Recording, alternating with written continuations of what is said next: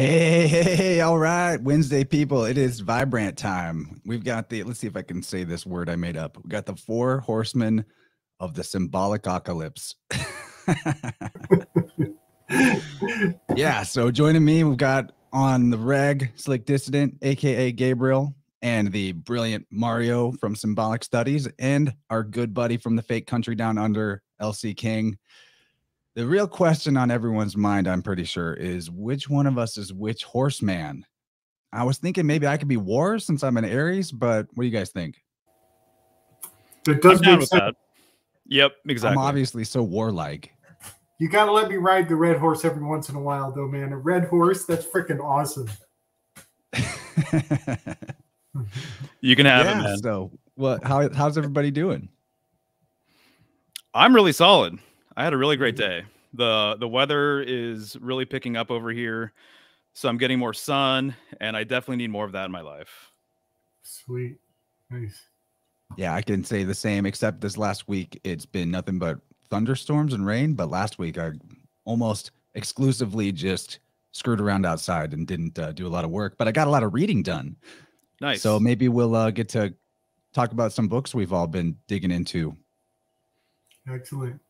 Yeah, I've been playing outside myself, and a couple of my sprouting beds might have got exposed a little too soon. Maybe they're waterlogged. I'm not sure, but I had a couple beds of tomatoes and cucumbers went all limp and soggy, and they're dead. So I'm starting over. Just putting new seeds in last night.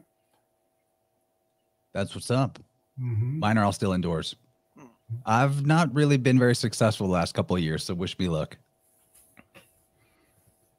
Well, it's getting cold where I am. Farmer there, Lucas. Yeah, it's getting cold. It was nearly frosty this morning, so I was freezing. But yeah, so everything's slowing down on the farm, but still been sort of chipping away at it, you know. Cool. So I don't know about you guys, but as far as like symbolic studies go, I've been on a real Egypt kick lately. Mm-hmm. So here's the books that I'm currently digging into. We got The Power of Then, Revealing Egypt's Lost Wisdom by our buddy Howdy McCoskey. This is a treasure trove right here, because not only is it giving you some symbolic literacy to things that are way more original versions of stuff that we have now, although maybe not the original. It's also got this really grounded spiritual aspect to it, where he's dismissing or disputing the modern beliefs that people have about ancient Egypt and about their religion.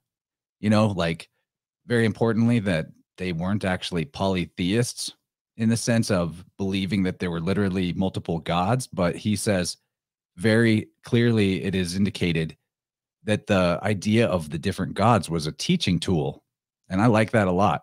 But they represent universal forces and powers that could be tapped into by calling on that symbolic archetype. I really enjoy the book so far.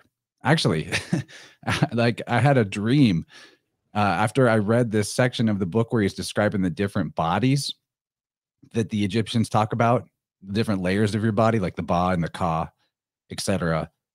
And there was one particular layer of the body that had to do with receiving and being able to connect to like higher intelligences and get taught by them.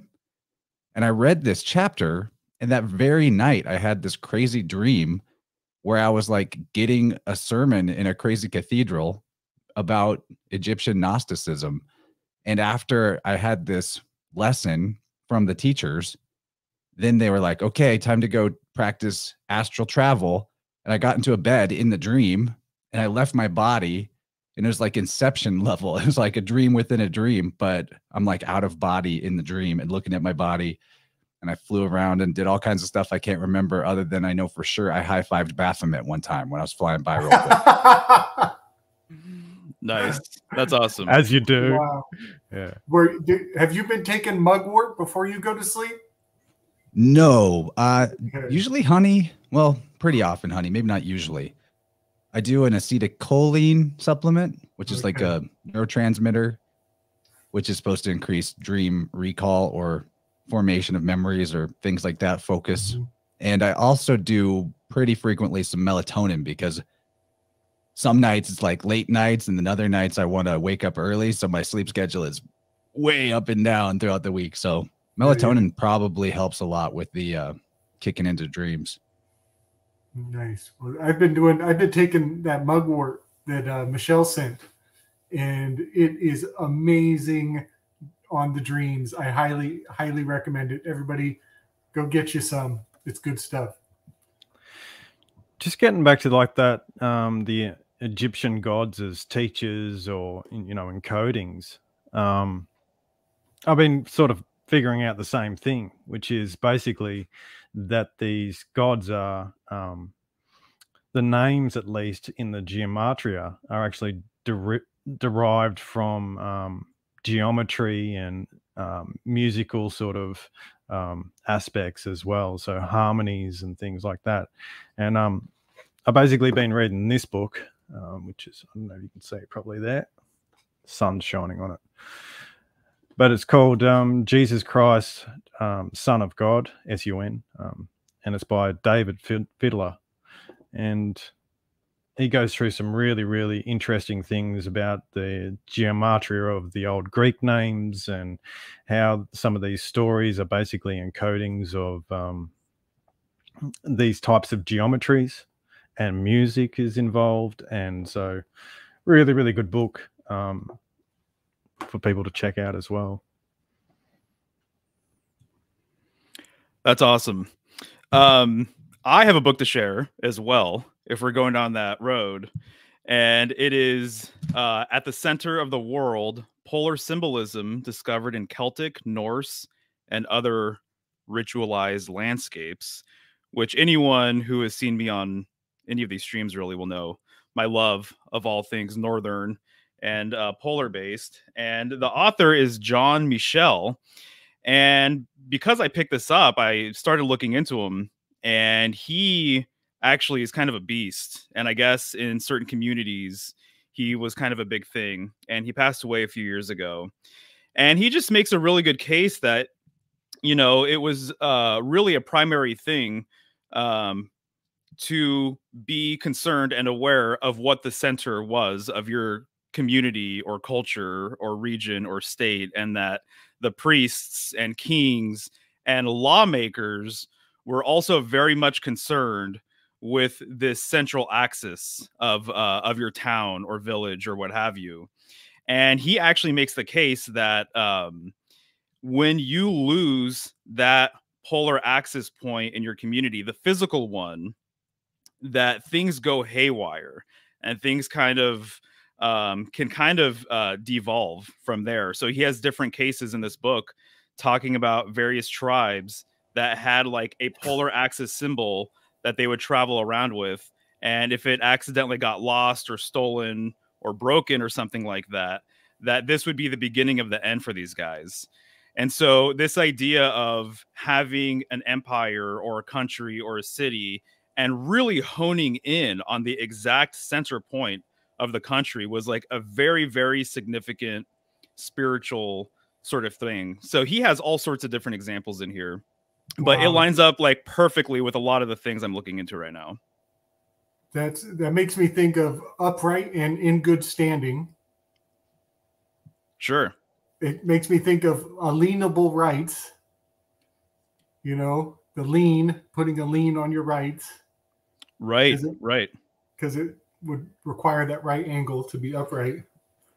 Yeah, sure. Makes me think of the idea that I guess this might have been like a Roman thing, that there was a pole or a post in the middle of a town, and that was where you would go and post notices about this and that. So kind of like reorienting this idea of a central pole or axis to be revolving around the state and their decrees and whatnot.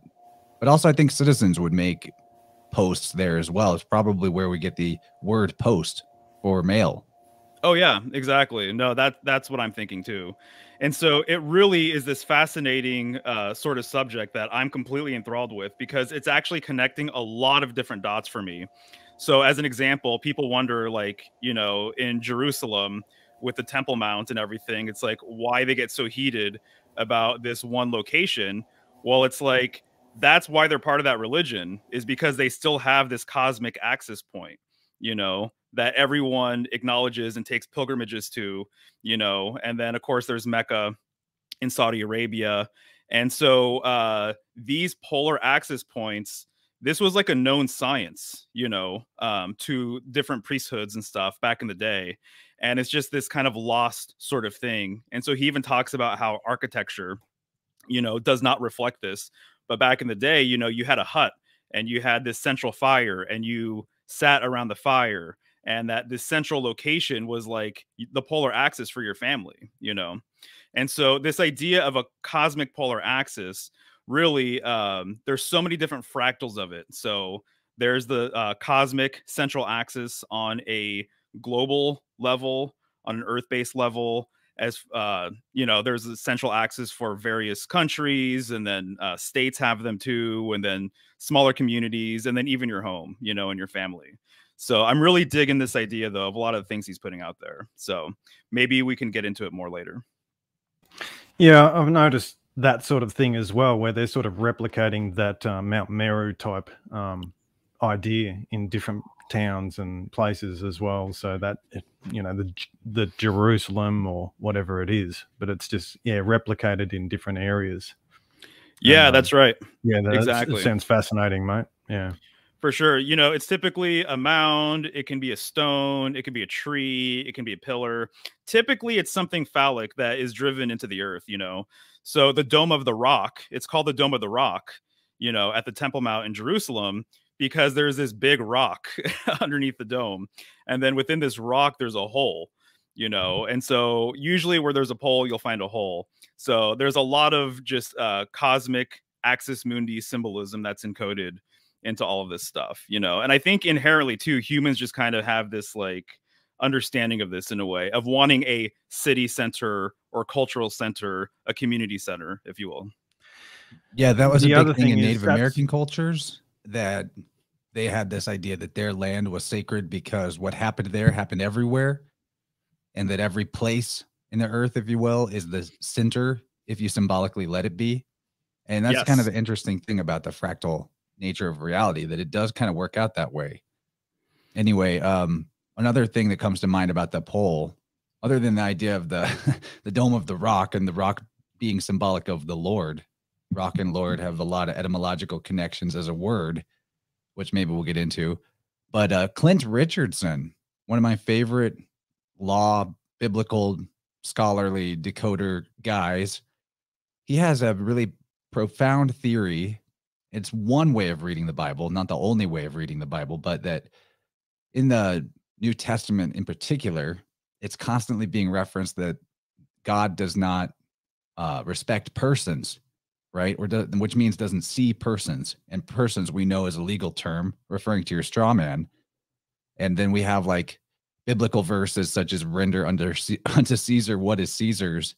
And Clint has a particularly cool way of interpreting the crucifixion story as being allegorical for actually taking your straw man as an identity on paper and crucifying it to the post or the pole.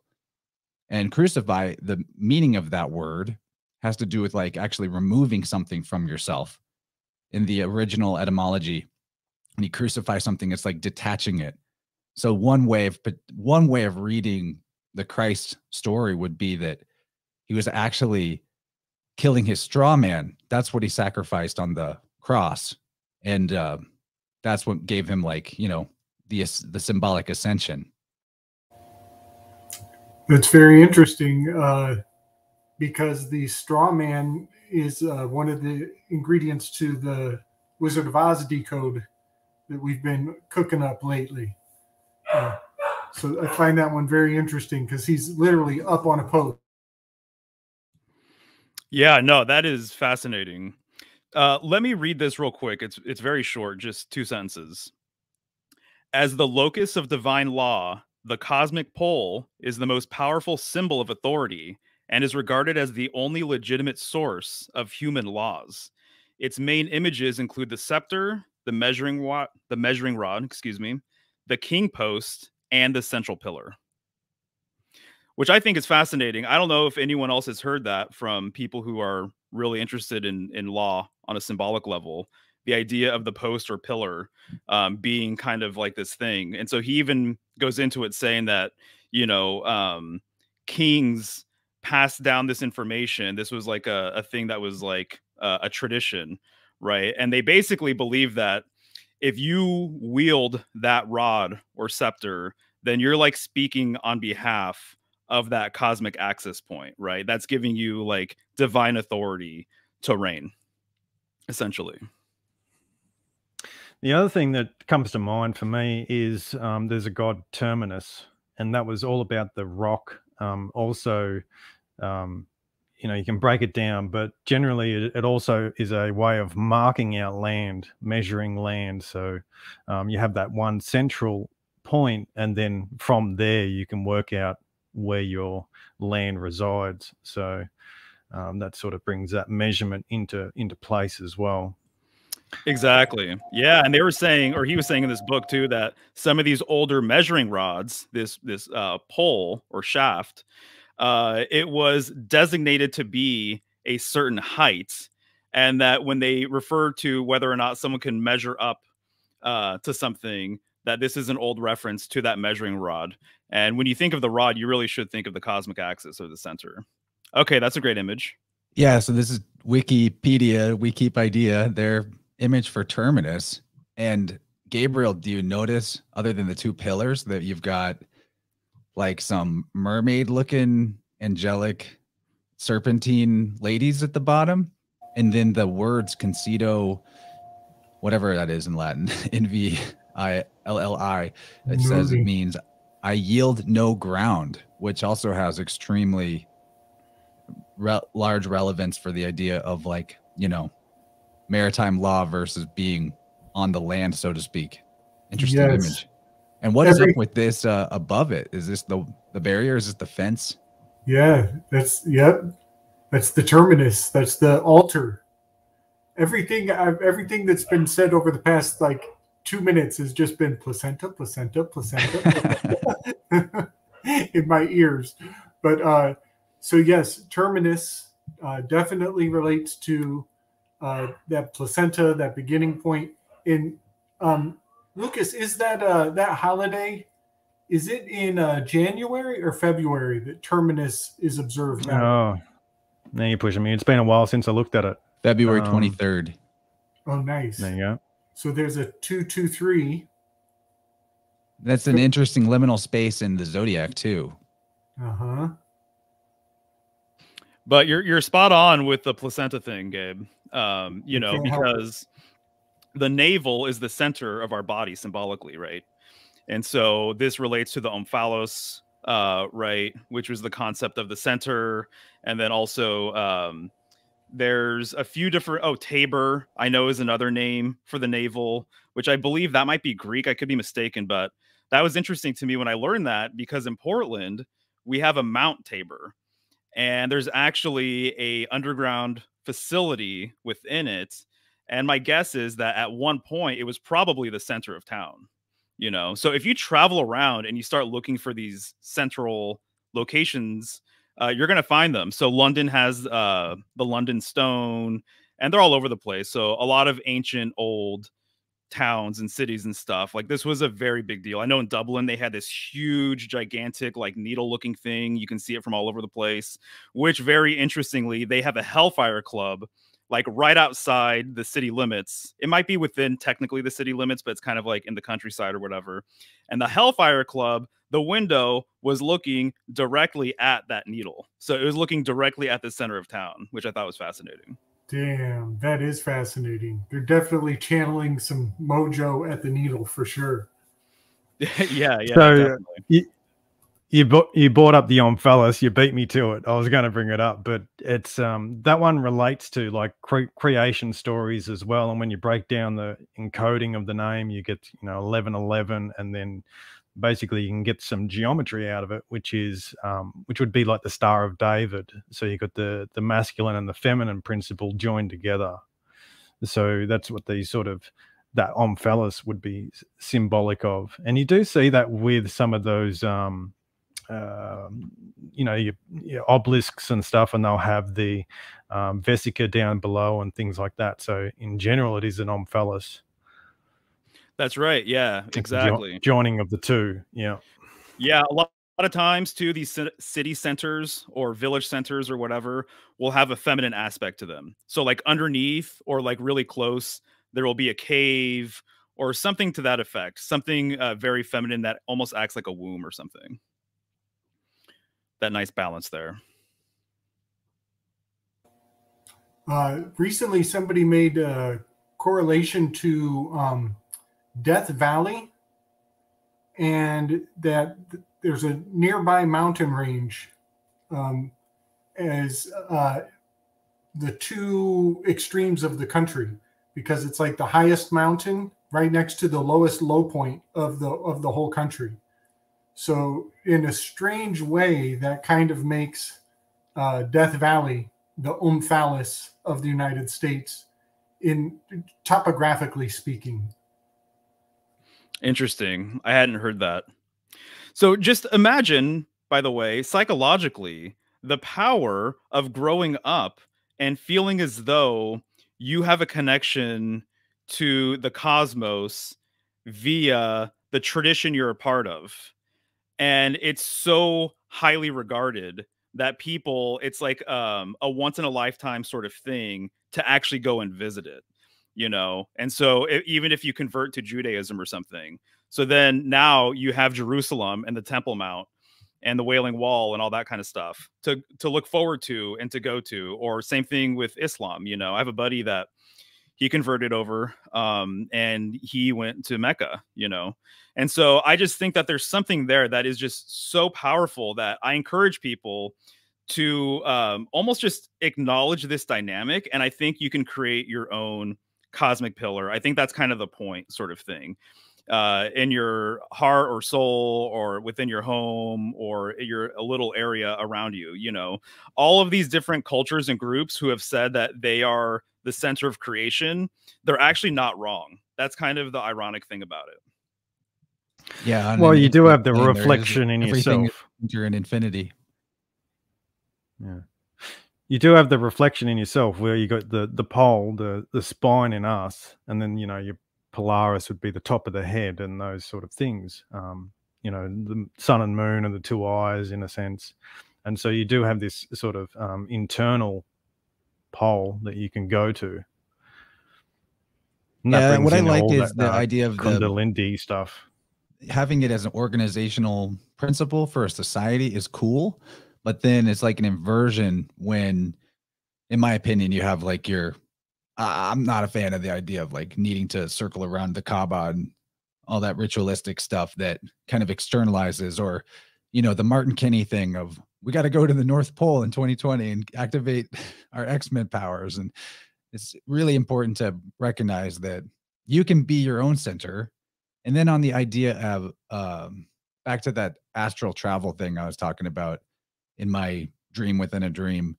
I remember when I was studying long time ago, early in my occult research, one of the first places I started looking was into shamanism. And there was a technique, this is probably taught outside of shamanism, it's probably a mystery school thing too, but the technique was to create like an astral temple for yourself. And you would practice your visionary and imaginary capacity and make a space that's unique to you that, you know, maybe you'd give it like 4 directions, maybe an altar in each direction. That's how I did it.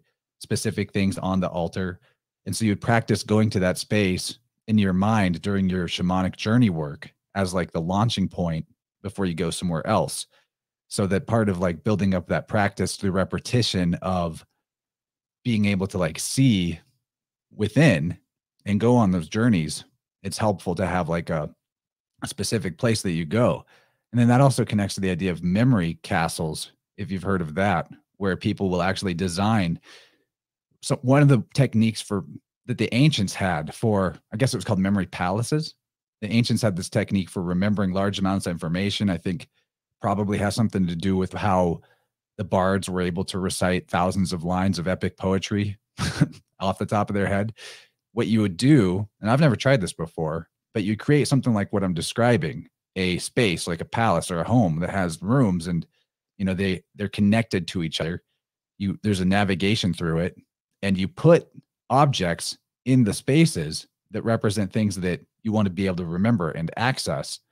And it makes a lot of sense as a technique, because when what we understand about memory, at least what I understand about it, is that it works through links. And the more things that you know that connect to each other, the more things that you can recall whenever one of those links is touched, right? I think that's kind of like how we have these type of conversations right here. Yeah, that's brilliant. I learned a similar technique, and it's very helpful. So I have this temple, basically, that I go to. So yeah, I love that.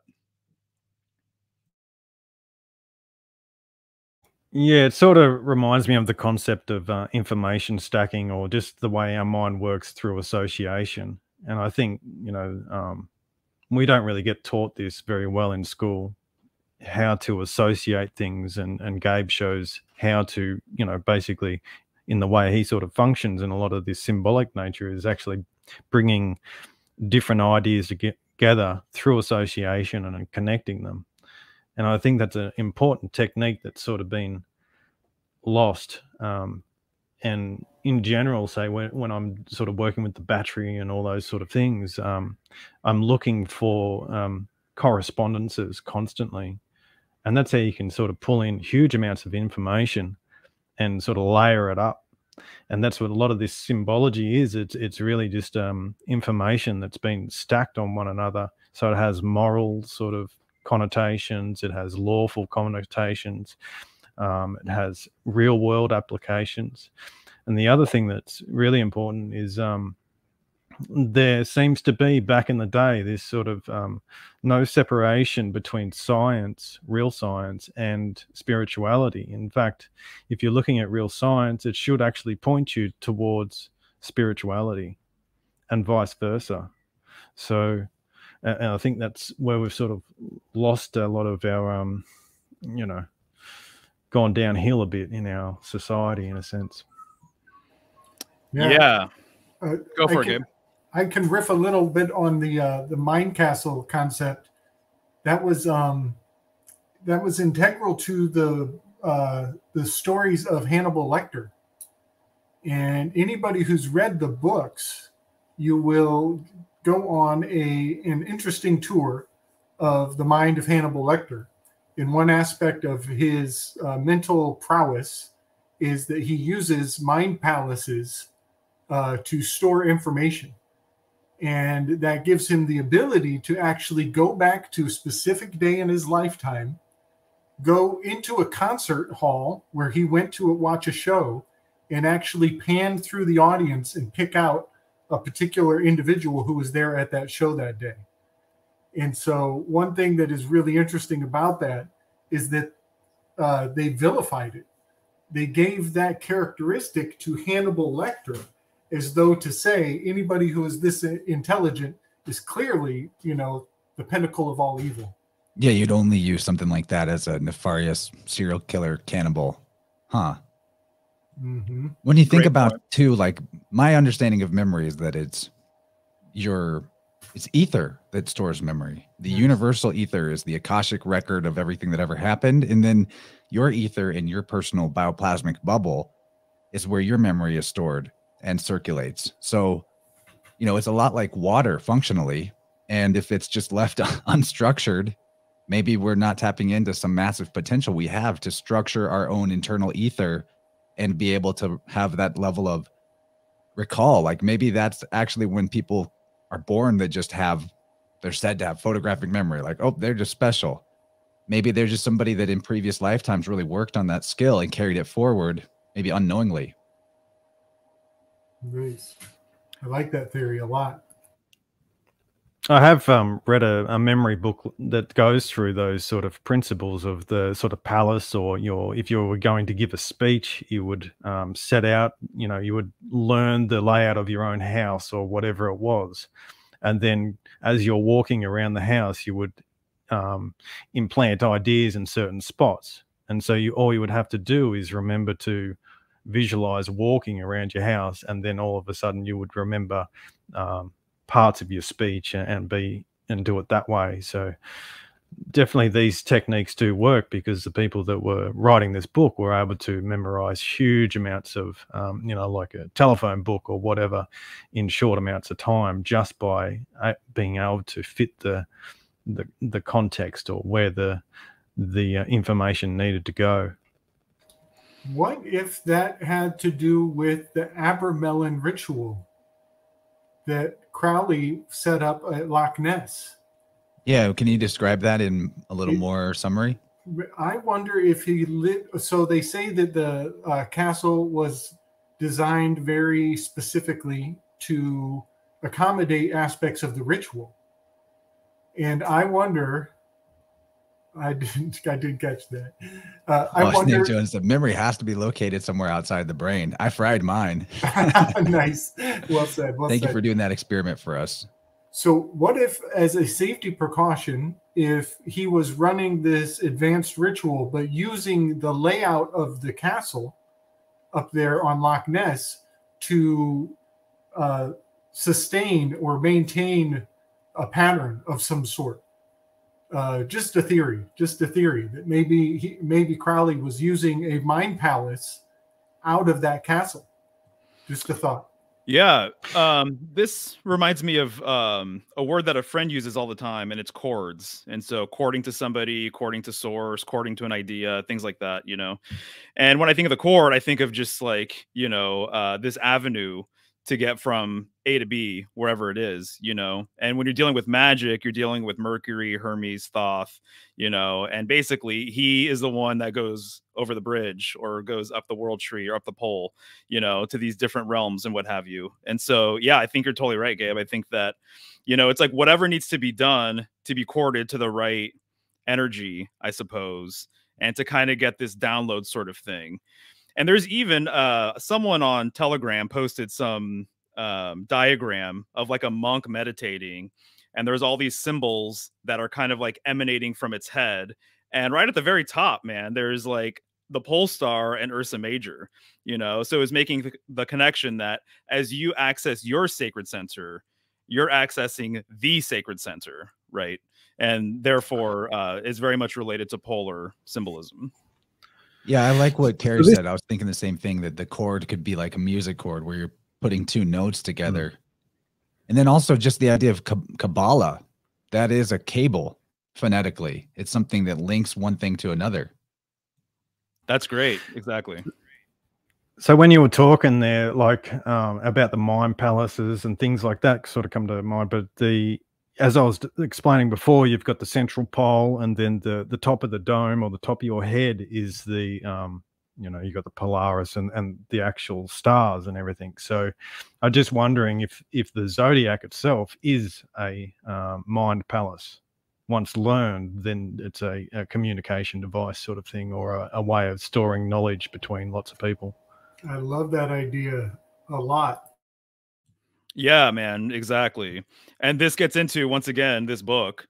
And the guy was saying that, you know, it was kind of part of some traditions to get the center point of town and then emanate 12 spokes, you know, from it. And then that makes the different sections, and that each of the sections symbolically was encoding, you know, something from astrology, right? And then we have the 12 tribes of Israel and what have you. But I like that, dude. Mind palaces and the zodiac. Yeah, and the other thing is, like, then you have all these rituals that you would do at certain times of year that would sort of refresh the memories or refresh where you are. Like the calendars, to me, is so important as a way of, you know, integrating these memories or integrating these things to do at certain times, you know, whether it be farming or whatever activities. But you can see that there's like in the actions or the rituals that there's knowledge to be gained, you know. Yeah, for sure. That's one of the things I really, actually, just curious, because you farm. You're a farmer, would you, right, LC? Yeah. And so do you use astrology as a tool in that regard with farming and seasonal stuff? You're in Australia though, so I don't know if that messes it's all everything up or backwards. whatever. Yeah, it does mess everything up, and so we're backwards here. But the other thing, and it's been quite annoying to me because we've had, our normal calendar, the Gregorian calendar, is all over the place and it's not standardized. So, and the days and things shift in it. So you sort of always feel like you're on quicksand. But when you're dealing with like something like the 364-day calendar that's set to the stars, then all of a sudden things get locked. And that's what I've been working on, that you could say on the 4th month, on the 2nd week, on the Saturday, you could do that same process every year, and it'd be on that exact same sort of time. And so as a mechanism for farming or something like that is much more coherent, because you know exactly if it worked that year. Say you planted tomatoes, it didn't work, or whatever, it did work really well, you can actually do it on that exact same time without being sort of confused about where you are. The other thing about the word chord, I'm thinking about the word record and record. That's I don't know if everybody here caught my conversation with Emily Moyer, but we got deep into the record idea and the bizarre repetition of not just natural events and things that you would expect seasonally on like the exact day year after year, but societal things and occurrences in one's personal life that if you're paying enough attention, you're lucid enough in the dream of waking life, that you'd start to notice that, wait, there's a time is not what we think it is. It is a spinning record. It's like a CD or a DVD on a spindle. The Akashic record, maybe, being somehow related to all of this. I think that's interesting. And then again, we think of a record and it's like there's that central cosmic axis that everything revolves around, that hub. I've been thinking a lot about repetition lately. It's kind of bringing in like frequency, rhythm, and vibration aspects of the Hermetic principles. Like mantras type thing. Right. Because, yeah, it does. Repetition is crucial to the programming, 100%. Like, as a drummer, you can actually start building in these. Right. Like when you learn a beat right at the start, you're like, oh, this is hard as hell. I have to use my brain so much to actually access what I'm doing, and then after it sort of sinks in as muscle memory and all that sort of stuff, you just like, you could probably read a book while you're doing it. You know what I mean? Mm-hmm. So I had a question for you, Lucas. Aren't you doing a presentation for Templis Aquaria coming up? Yep. This Sunday. Yep. Will you give us a bit of a preview what that's going to be? I'm just going to be going through the sort of galvanic model and, seeing the correlations with, say, some of the biology and free energy devices as well. So, just trying to bring it all together in sort of a coherent way, I really want to, I'm planning on checking that out because I want to hear especially the part about the free energy devices. So, people, if they out there, if you want to hear or be there live for Lucas's course for Templis Aquaria, I'm going to drop a link for the temple. I recently did one myself there. Amazing stuff going on. We got Kalina in the chat, so thank you for putting that together. It's an awesome space. So much knowledge getting archived there, and just going to keep growing. So maybe I'll see some people there. So your event, Chance, went over well when you did it just recently? Oh, yeah. It was awesome. It was really cool to review the material. I've read the biofield tuning books by Eileen before, but I re-listened to them this time in audiobook form to kind of refresh. And I picked up a lot of data that I didn't absorb the first time through that was fascinating. And I put together a new form of presentation I've done in the past on the topic. and it ended up being pretty dense. It was like 2 hours of me going through the slides, and then probably like 45 minutes of Q&A, and then an hour or so of group healing modalities with the sound. It was badass. People can catch that at Templus Aquaria, and I also put it on my Patreon and Rockfin on the paid feed side. And I just did a recording with Ben Balderson for Odin's Alchemy, covering a lot of the same material, but a little more quickly paced without as much detail in the presentation side, but also a lot of Ben's really great input on the subject. Yeah, I can attest. I was there, so it was a really good show you put on, and yeah, so many things sort of line up with other modalities as well. So yeah, it was great. Yeah, I'm really excited to get to the part in Howdy's book about how the Egyptians used sound. Oh, yeah, nice. That's going to be read. It's a fast read, like it's 500 pages, but I'm already 120 through it. It's fun because you can like literally hear Howdy's voice when you read the words. I love when an author has a clear way of speaking and you've heard them speak, and then you read their text and it's like just them talking to you. It's awesome. So a topic I'm probably going to get cooking on my channel is going to be the Fasty calendar. I want to look at the 9-month calendar system with just a little more accuracy and just orient it onto our calendar, you know, and something that I think brings that forward potentially is the story of Typhon, the Greek myth of Typhon marching across the land. In that time, the gods go into hiding in Egypt, and they take on the form of approximately 9 animals in that story. And I think that that is encoding the dynamic shift of the zodiac down to a 9-month calendar and being preserved in the agricultural climates of Egypt. Man, there's something there for sure.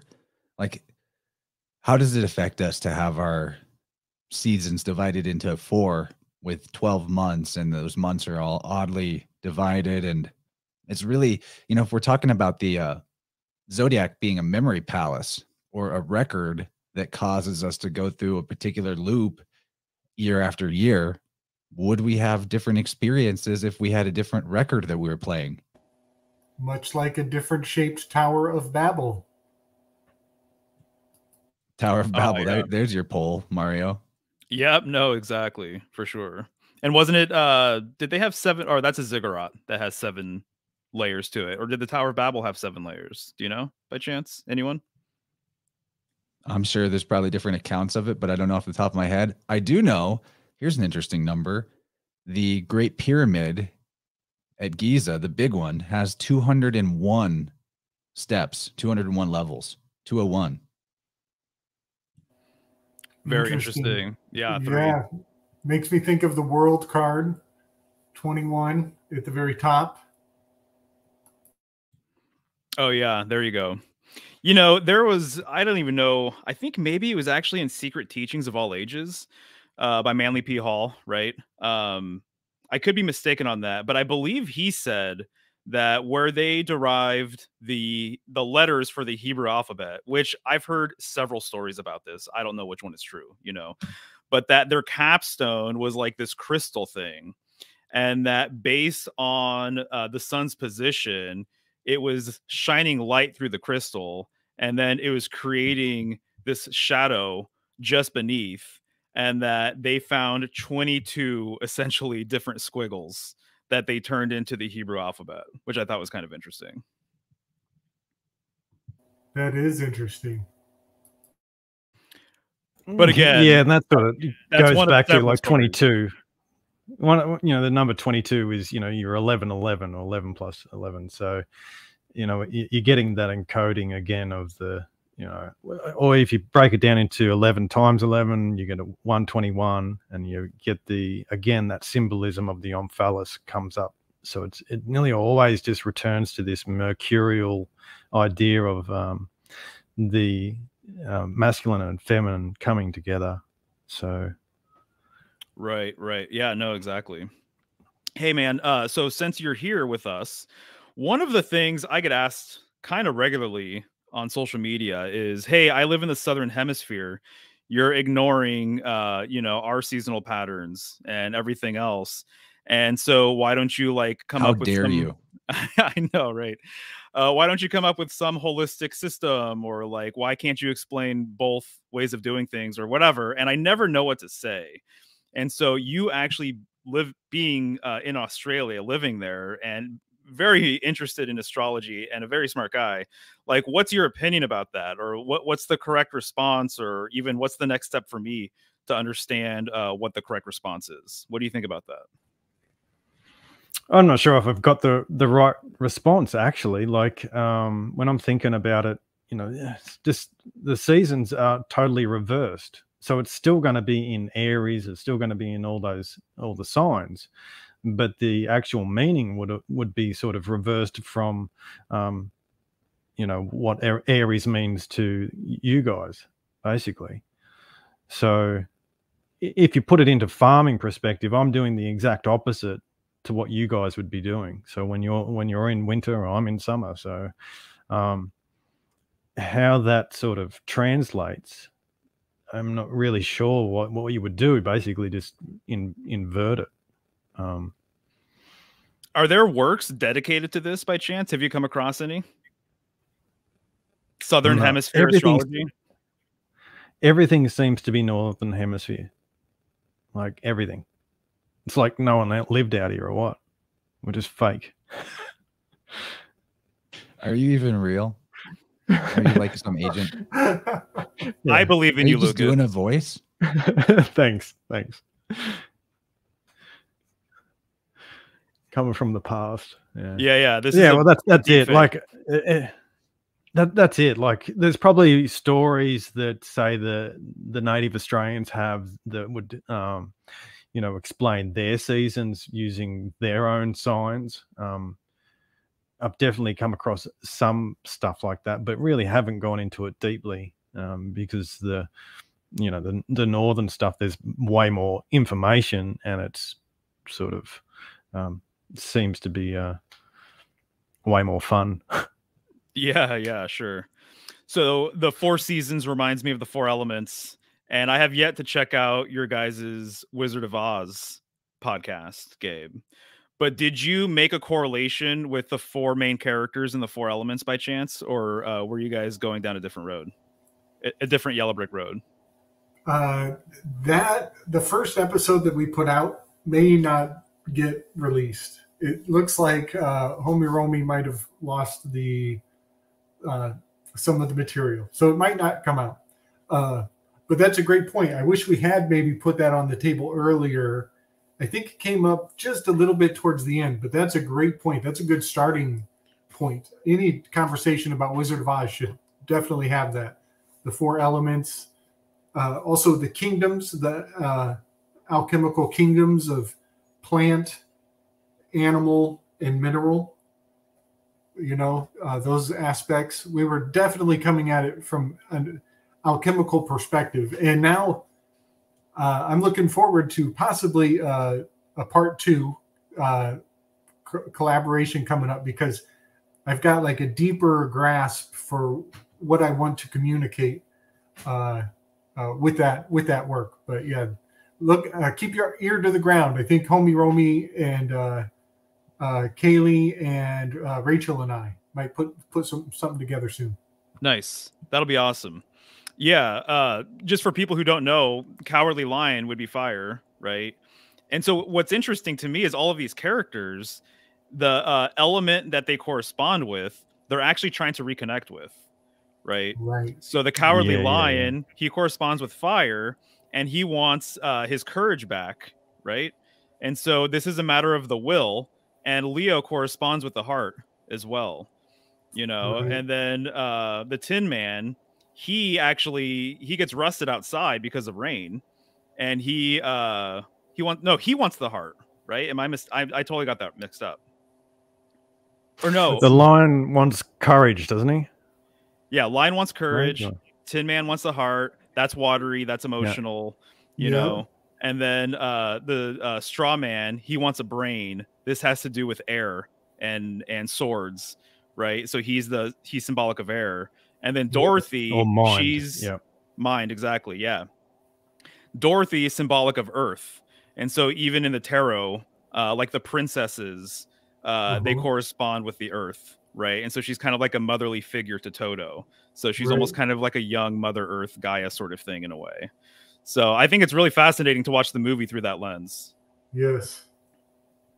Not to derail this Wizard of Oz stuff, but I kind of want to back up to the Southern Hemisphere. So Go for it.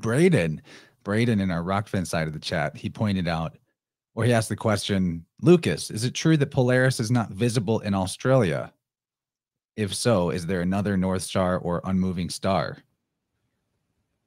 Now, I think this is a really good question because it's one of the things that flat earth refuters will point out and say that no flat earther will ever answer this question. And the question being, why can't you see Polaris from the Southern Hemisphere or Sigma Octantis from the Northern? Can you see Polaris from down there, down under? Well, I can't. No. You might be able to go up, He froze. Up the north and see it. Sure. Oh, now I can hear you. What was that? I can't see it. So, but you might be able to go up to the north and see it from there because that's more in the tropics anyway. It's a big place, Australia. So, do you have a conceptualization of why it would be out of sight on a flat plane? Well, you're too far away. You just can't. You know, that's just a perspective thing. That's kind of how I thought about it too. Yeah, it's like a big room. You know, you walk to one end and you can't see the other side. You know. I'm with you on that. Okay, so while I'm on this, like questions for flat earthers that refuters will put forward, and I've got Lucas here who's really deep into it. This comes from David Whitehead's new Telegram channel called Flat Earth Refuted, where he just like makes fun of flat earthers. It's kind of a little mean. And not all of it seems to be like legitimate criticism, but some of it is worthy questions that I would like to know someone's thoughts about too. So he says, why do stars appear to rotate counterclockwise around the North Pole and clockwise around the southern? Is that the case? I have personally not observed the stars from both places to know. Yeah, well, I've only seen them the way that I've seen them. So, you know, they just seem to be going, what would it be? I suppose it's counterclockwise. Wouldn't we be able to figure this one out just by getting like some kind of app where you can put a location in and then look at the stars and then another location and then look at another? Somebody do that experiment for us. You know, it's a bit hard to refute the flat earth when you're just like looking up at the stars and things like that. These are all things that are, you know, you're dealing with perspective. You're dealing with so many different sort of attributes that we really can't, we don't know about. So I don't know. But when you look at the stuff that we do know about, you know, water lays level, all those sort of things, see too far, it's pretty easy. But you can't use these sky things as representative of, you know, proving the globe or whatever it is. It's just, it doesn't make sense. Yeah, it's true. I mean, just because you have a question that is difficult to answer doesn't necessarily mean that this other theory is the true theory. You know, nobody on either side of the fence has actually been to space or has been high up enough to know either way. I just usually just fall back on the whole there's no curvature that I can measure whenever I'm somewhere high up and I can see a faraway landmark that I know exactly how far away it is. Well, I think the best one is actually, you know, having a vacuum next to a pressurized system without a boundary. I mean, that from that law there, basically means space can't exist as the way that they describe it. It's very simple. So it just everything they've done, it's flat out proves them as liars, and everything that they've done from there on is no longer trustworthy. So then you just come back to the same thing, with, you know, water's level, and then you can see too far. So that tells you what you want to know there. It is really simplistic when you get down to the you know, the root of it. Have you guys all seen the Sky Stone? It is a apparently there's only a couple of them. It's a blue stone that they have tested, and it turns out the stone itself is an incredibly high percentage of oxygen content. I believe they say 80% oxygen, which my brain just fizzles out and falls to mush as soon as they say that it's an 80% oxygen stone. But the theory behind that stone is that it would be the firmament.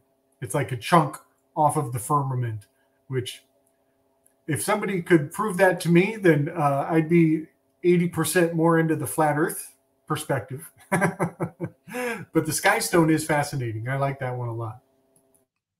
I'm going to have to look into that. That means that there's two different stones that claim to be from the firmament.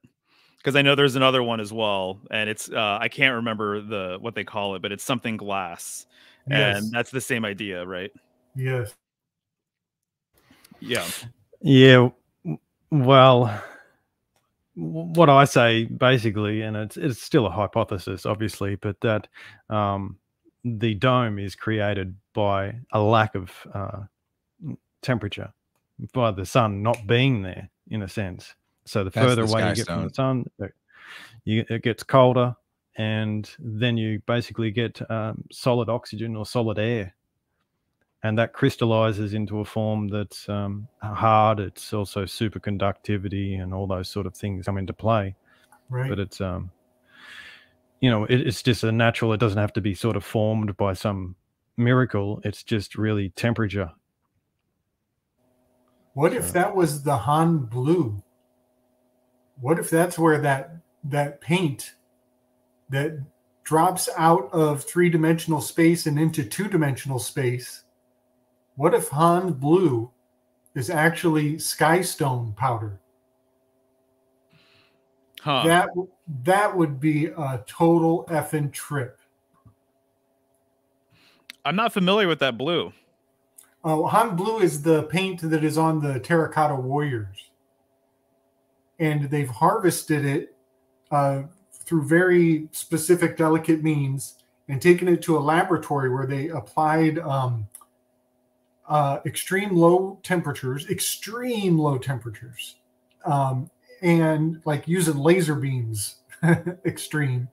And they gave it a high magnetic field. And when they did those two things, it dropped out of the third dimension and into second dimensional space. And so there is, and this is just my imagination, taking two things that are very rare, extremely rare, also blue, and have to do with space and dimensional interfacing. And so if Han's blue has anything to do with the Sky Stone, that would be completely mind flipping. Nice, dude. Just saying. That's interesting. There's something going on with painting soldiers blue. And I don't know exactly what the deal is, but I've seen it several times, and it makes me think of UN troops. And so they're notoriously, they wear blue like helmets and stuff like that, you know. So there must be some old ancient correspondence there with doing that. They wouldn't do that to that many soldiers for no reason, you know.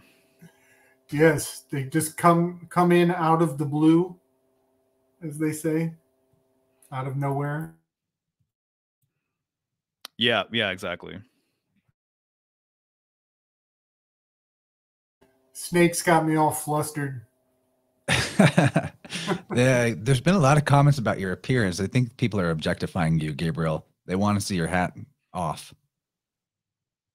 That's what they were saying at the beginning. Oh, there it is. Oh, nice tease. That's good. Yeah, so Mario, what have you dropped recently on your channel? Anything that might lead us into further exploration? I'd also love it if we got some questions from the for our panel from our chatters too. That'd be cool. Maybe like do a little Q&A. Yeah. So I'm researching Taurus right now because that's what I do. And so I recently released kind of a quick correspondence video regarding the major myths that involve bull and cow symbolism. So you've got, you know, the Minotaur, the golden calf. It just, there's so many different examples. It really goes like on and on. And so I kind of just chose a few that I thought were worth sharing with people. And, you know, actually, one of the things that kind of, you know, it's a tangent, you know, and it's a whole rabbit hole. But this idea of, and I don't know how many people out there care about this, but there is like a fundamentalist faction of Zionist folks that are looking for a red heifer. And they've been doing this for like years and years and years. They want to find like a pure red heifer. And if it has one hair that doesn't match the rest of it, it's no bueno, you know?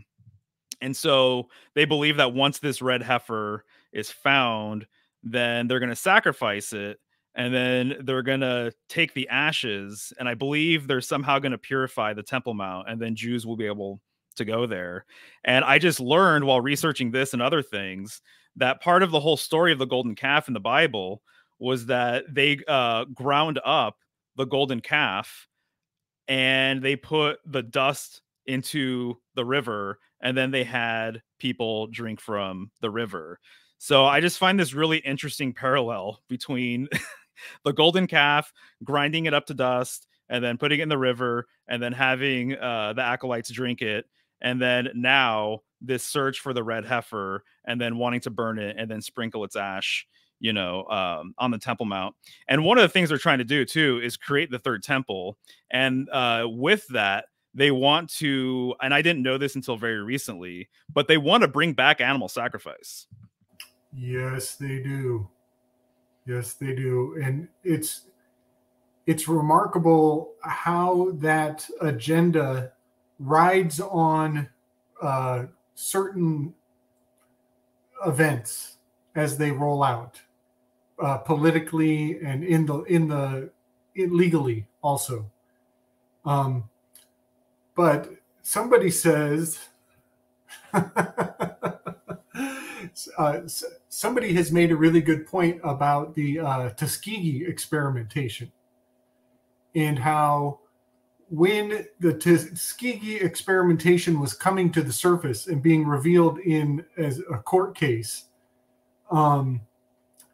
it was laying a path. It was kind of feeling out the boundaries for what will be acceptable for the public to accept as far as human experiments will go. And whatever we will allow for human experiments, it is also blazing our tolerance for animal experimentation at the same time. It's like an unspoken truth to, if we'll do it to humans, then our acceptance level for animal experimentation is correspondent to it. Well, I've always saw it as very similar. There's a gradient between what you will do to animals and then what you will do to people. And as the depravity happens towards animals, then so does is worse and worse depravity that happens towards humans. So, yeah, I've seen that they're sort of karmically bound. So, yeah, that's just my views anyway. So one of the members in my Telegram for InnerVerse, Chrysalis, she's an Australian as well. And she went to, I probably could read the message and see where this was at. I'll tell you after I show it. But she was in an art museum, and there was a lot of creepy stuff at that art museum. lots, but here's a bull that she saw that's hanging, a bull sculpture hanging by its back legs. Yeah, this is where the term bloodbath comes from. Yeah. Yeah. Very interesting. Yeah, there is so much sacrificial symbolism baked into that was in both. Adelaide. Is Adelaide pretty creepy there, Lucas? No, not usually, but yeah, I had a look at those pictures, and that was some pretty weird stuff. The while I'm showing her stuff, pictures, here's humans as pincushions. Oh, lovely. Yeah, there you go. That's what they want There's for your us. twins, Gemini. Good point. Very good point. Yeah, right. Taurus, Gemini. Nice pun though, with a good point there, Gabe. Maybe it's a bad point. Yeah, it has it almost had to be Gemini twins because of the voodoo.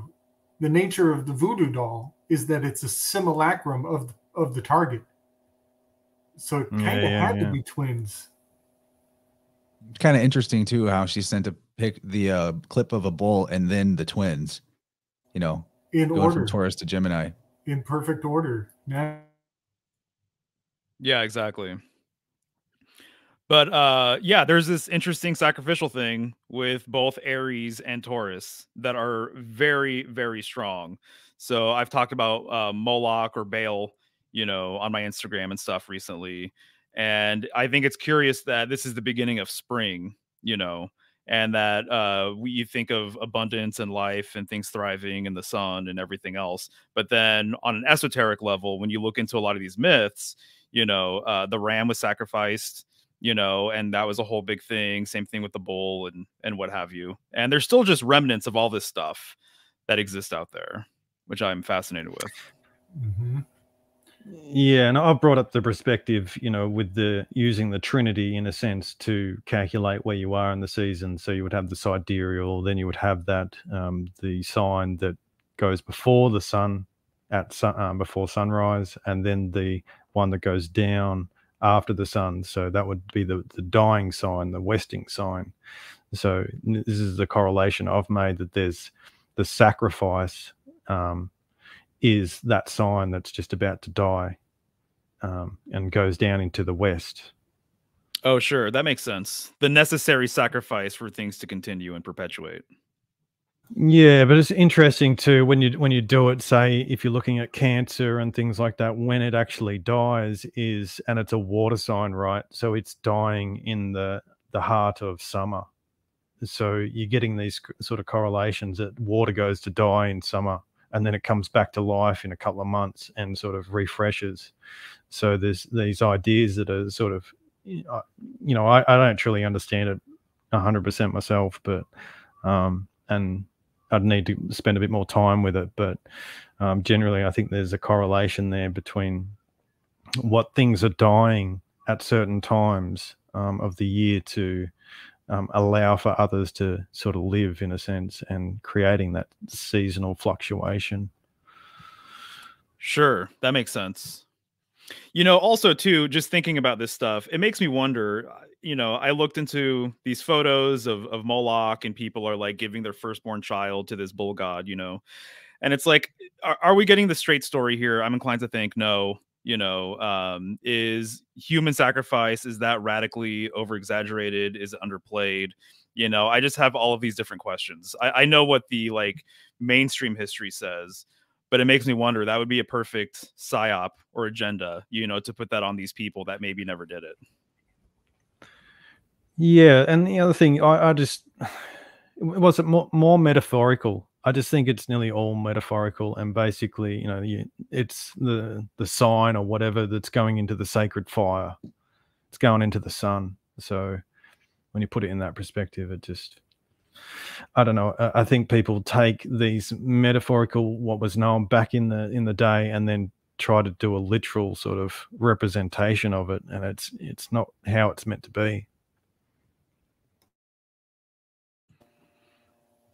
So I've recently watched your video, Mario, on symbolic studies about the cow. Okay. This, you know, the sacrificial animal. And a whole lot of things are like going to be, the theme for the next, for this next run through. A couple more weeks, I think, that we're in Taurus. Yeah. So I think of that constellation that you pointed out, Auriga, a lot. Auriga is the charioteer. He's a demigod who was born with like serpentine legs, slithery legs, and he's carrying a goat with him in his chariot. And this little goat, its name is Capilla. It's like a little baby goat, and it's like hanging out on his shoulder while he rides around, kind of going over the horns of the bull. But I think that has powerful relationship with Mithra, in the idea of Mithra jumping over, having victory over the bull. Because a chariot needs animals to pull it, theoretically. And the charioteer is often depicted with bulls pulling his chariot. But he is a pentagram in shape. He's pentagonal in shape. He has a goat on his shoulder.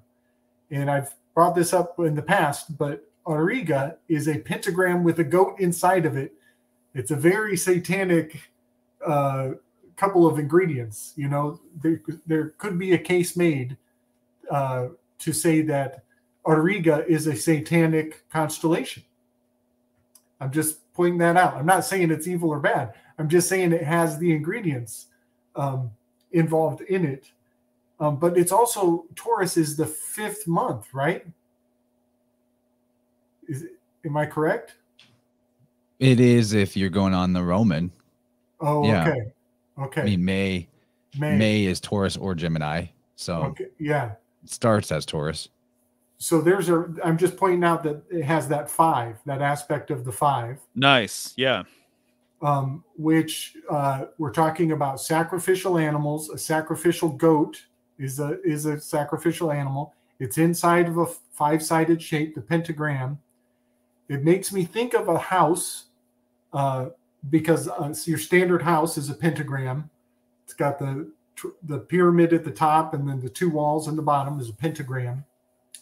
And then the lily flower, I believe the May flower is the lily as well. So all of these all tie into that synchronistically to the number 5 in the correspondence to all things 5 related.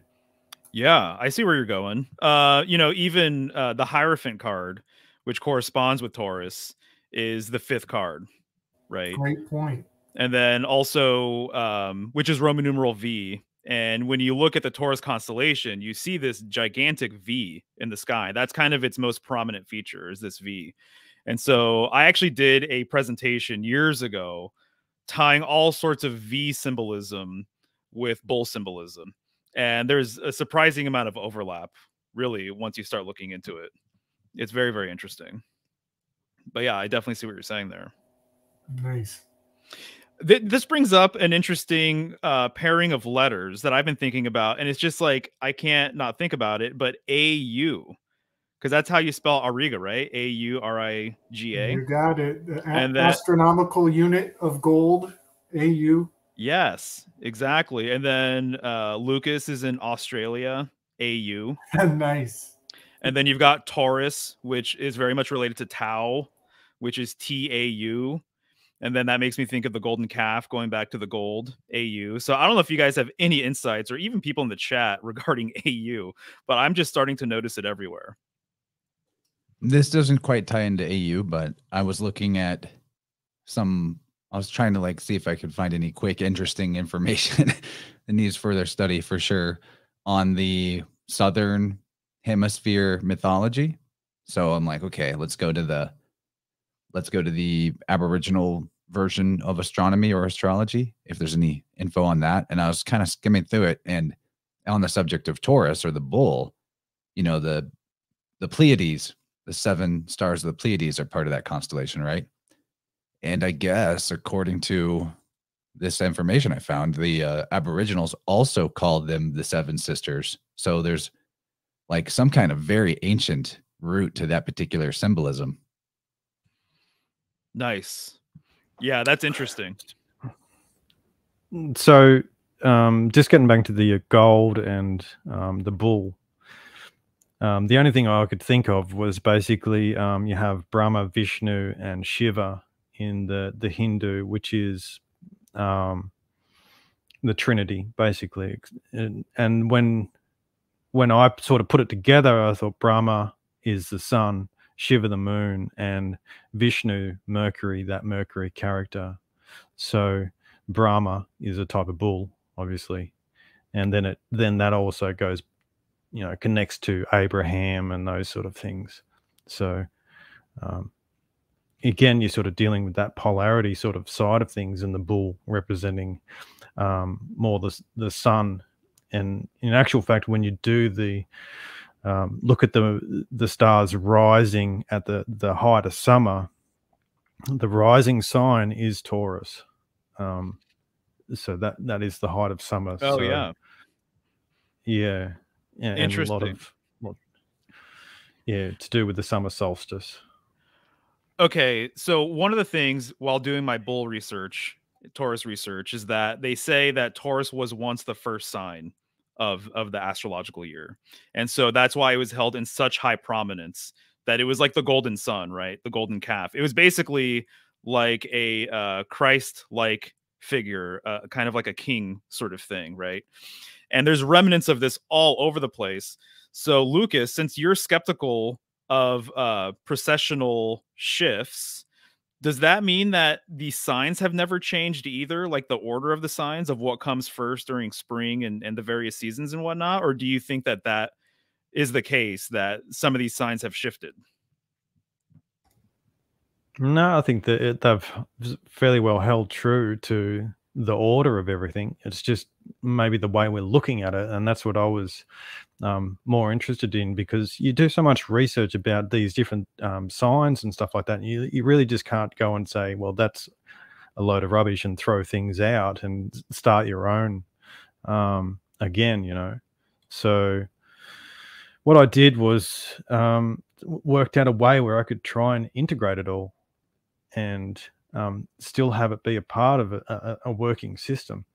And that's the best I could come up with. And it seems to have these correlations, especially when you have, say, 3 signs put together,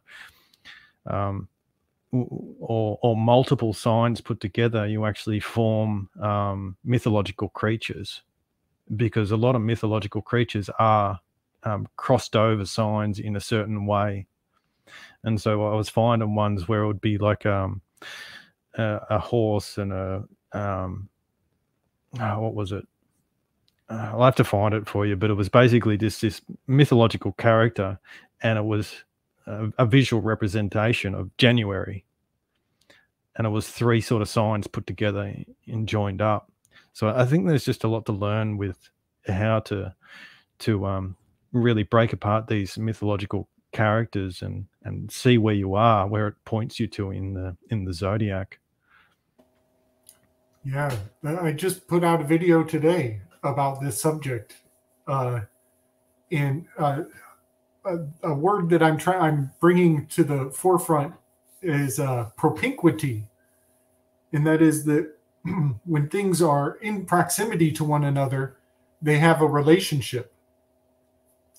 And one thing that I did in my video was I took the constellation of Leo, the lion, and its proximity, its propinquity to Hydra, the serpent constellation right next to it. And when you combine them, like a Vesica Pisces, you take Leo, you take Hydra, and you blend them together, and the blending of those 2 things gives you the Yaldabaoth, the lion-headed serpent god. So yeah, that's something that I find very rewarding, to use propinquity to de-occult these characters. Yeah, that's a great one, man.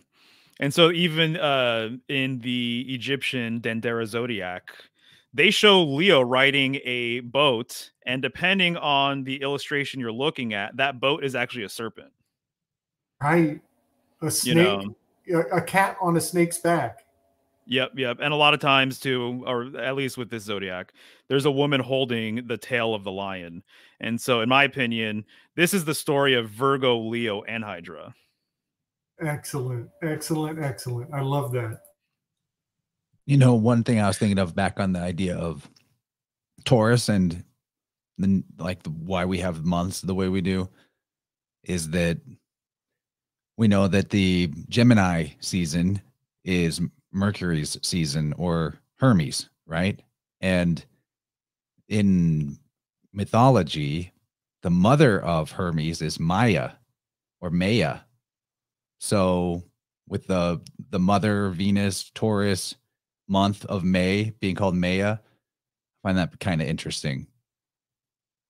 Nice. That's great. I think that lines up. It's the Mason, yeah. Yeah, exactly. Oh, right. Nice. And then that being, or your Thoth, your Hermes, your Mercury, could be seen as your Masonic great architect too. It definitely relates to that theory we've been tossing around that the Masons are earth. They're brick masons. They're stone masons. And Taurus is that earth element. It's really interesting, actually. There's a lot of Gemini symbolism with Masonry. And so a lot of hero twins are credited for being like the founders of certain cities and stuff, including Rome. And so Romulus and Remus, the hero twins, one's kind of good, one's kind of evil sort of thing. One ends up killing the other, but they're credited for building the first wall out of masonry. And if you go to Terminus. Hermanus, yeah. When Terminus, I'm just thinking of Terminus because that was in the beginning of the weave. Yeah, no, exactly. For sure.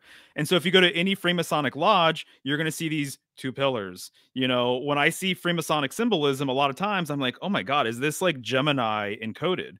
Because you have the Gemini twins right there, the symbol for Gemini, Roman numeral 2, and one of the reasons why they're associated with bricks, by the way, I have this great book, I've mentioned it before, Babylonian Star Lord. This guy is awesome, Gavin White. And he basically said that the Babylonians started resuming construction works and started resuming baking bricks outside because the weather was favorable. So the time of Gemini, according to the Babylonians, was once known as the brick mold. Okay. And so there's this very interesting Gemini brick thing going on, which is why in a lot of older sun cards too, you'll see two children in front of a brick wall. Well, I want to. Okay, so this makes me want to just go ahead and point out the whole placenta of it all for Gabriel. Yes. All right, but the story of the zodiac, you get the twins are born, right, and then Cancer happens, the cut. Well, the cut could be the sacrifice of one killing the other, in a sense, because the child that's born comes out dual after they're born. There's they've got their baggage, their placenta, if you will, and in the mythologies throughout the world, it is just replete this twin symbolism where one kills the other, or one is sacrificed and one is banished. So I think that that's part of the idea. We have Cain and Abel. Cain kills Abel, and then Cain is banished, right? So it's kind of like if you don't properly work with your divine twin, or you're in some way like dishonor that, then you're banished from the Garden of Eden or from paradise. You have Isaac and Esau. Like, obviously, we already brought up Romulus and Remus, but there's probably a bazillion more examples that we could point out, and I think that might be one of the bigger secret or occulted things that's encoded there. Right. We've got Castor and Paul Ox. Ox is a bull. Castor would be the crafty one. The Cain would definitely be Castor. And Abel would be Pollux. That is right. And back to that artificer idea, yes, or trickster idea. Cain was the smith. Right. And let's not miss our opportunity to point out placenta is the P in the C. Placenta, that's Pollux and Castor. P and the C. Very interesting. Very interesting. I think we're dealing with the C to the CP, the cap, the sacrificial goat for sure. And in the Vedic mythology, there's Yama and Yami, who are the twin siblings who later become husband and wife. So maybe that's like an earlier idea before they were sort of encoding the archetypal necessity of this separation or this Pollux. That's interesting, man. Well, Go ahead. I was just going to say, usually the twins have the two horses with them, right, on either side, because they're horse masters. Yes. Now, when you said that they become one, well, the opposite to them is Sagittarius, which is a man and a horse. So they join together, those two sort of symbols into the one thing. Wow. And then now we're talking about too, like the crucifixion of your twin from you, which is the removal of it from you. And the crucifixion happens on Calvary, which is an anagram for cavalry, which is what the warriors on horseback are, the twins on horses. Yeah, so those 2 points is where it basically crosses over the Milky Way, or your river Styx, or also goes to die, in a sense, at either side. And it's got that nice oxes ford the river. Yep. Pollux. Yeah, for sure. And Chance, what you said about the siblings or twins or whatever getting married, the Lover's card is ruled by Gemini. And it's all about the alchemical marriage. Symbolism comes from an earlier time that's maybe before the Romanization, if you will, before the takeover of the hierarchy by the Ophiolatry cult.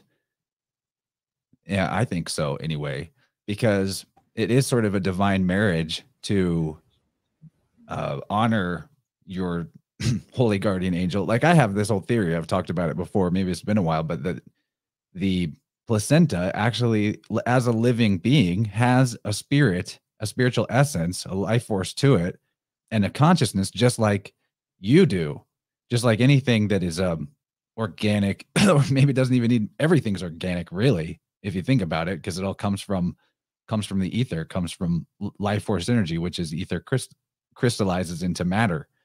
So I think that part of this ritual of the birth that is done now, where it's cut off and it dies without being able to merge its essence into the baby, and then like the materials are thrown away, or actually they're sold to cosmetic companies and weird pharmaceutical companies and things like that, that's a dishonoring and maybe even a traumatizing of the spirit of your divine twin. And what could have been an angel on your shoulder becomes maybe a devil on your shoulder, because you have this almost like quantum entanglement connection to a traumatized spirit that shares your exact DNA 100%. And so, I mean, I don't know how you could be more entangled with something than that. I feel like at the point in my life where I made this realization and then like made peace with that and like cleared the energy of that and like honored that other being that is also me, because it shares my DNA exactly. I've noticed a lot more. I mean, this is subjective as it can be, but I've noticed a lot more spiritual assistance from unseen forces guiding me on my way. That's beautiful, man. I wasn't here when you guys, I think, were talking a lot about the placenta symbolism, but I've been picking it up over the last handful of months, and you guys are spot on. It's Go find that episode in the archive from last year. I think it was in October. Me and Gabriel and Cheney. It's another funny. It's another apocalypse pun in the title. It was Placenta Apocalypse. Nice, because it was on. We did it on Eclipse, I think. You know what? We're coming up on 9 months away. Whoa. 9 months since the placenta apocalypse. Okay, I better dig up a link to that episode. It's a really good one. That is really meaningful. Yeah, man. the placenta thing. It's the gift that keeps on giving. You know, it's like it is literally luggage. You know, equipaje, your equipment. And it's beautiful how sometimes you bring gifts with you, you know, into this life. And sometimes you bring burdens with you, depending on that relationship, for sure. But it's just beautiful how metaphorical and literal it is. So since we've been talking about Gemini a little bit, I know in private I've talked to some people about this, but have I ever discussed the Gemini ritual that was the George Floyd incident? A little bit, but I'm down for more. I'm always down for more because that's a good topic. Right. So the George Floyd situation, I'll call it, happened during Gemini, right? And so, as I mentioned, there's a lot of Freemasonic twin symbolism going on. You know, they even call each other brothers. And I think of these hero twins, right? And so there's the Babylon connection that I just shared with the bricks and everything, the twin pillars, Hermes, Mercury, even the G, the Freemasonic G. You know, I think it ultimately means 7, but for a brief period in time, I thought that it could potentially also mean Gemini, you know. Romulus and Remus being the hero twins that built the first wall of Rome, the 2 kids on the sun card with the brick wall behind them. That's, to me, that's the big decode, is that it's a Babylonian reference to brick making and therefore Gemini, right? Well, George Floyd, that whole situation happened during Gemini. And I started noticing as news was coming out about it, that there was a guy named Steven Jackson who was an NBA player, and he kept on saying, George was like a twin to me. We were brothers. We were like twins. And I'm like, this guy's like really overemphasizing this twin thing. I'm like, what is going on here? And then I found out that George Floyd was from these projects that he called the Bricks. I found a photo of him wearing a hat, and underneath the bill, somebody customized it and it said Brick Boys right on it, right? And I thought that was very interesting for all of these reasons that I already discussed. Minneapolis is a twin city to St. Paul, and the whole event happened in Minneapolis, right? Yeah. And by the way, with the Steven Jackson thing, he would have been the good twin because he was an NBA player, and then George Floyd would have been the evil bad twin, right?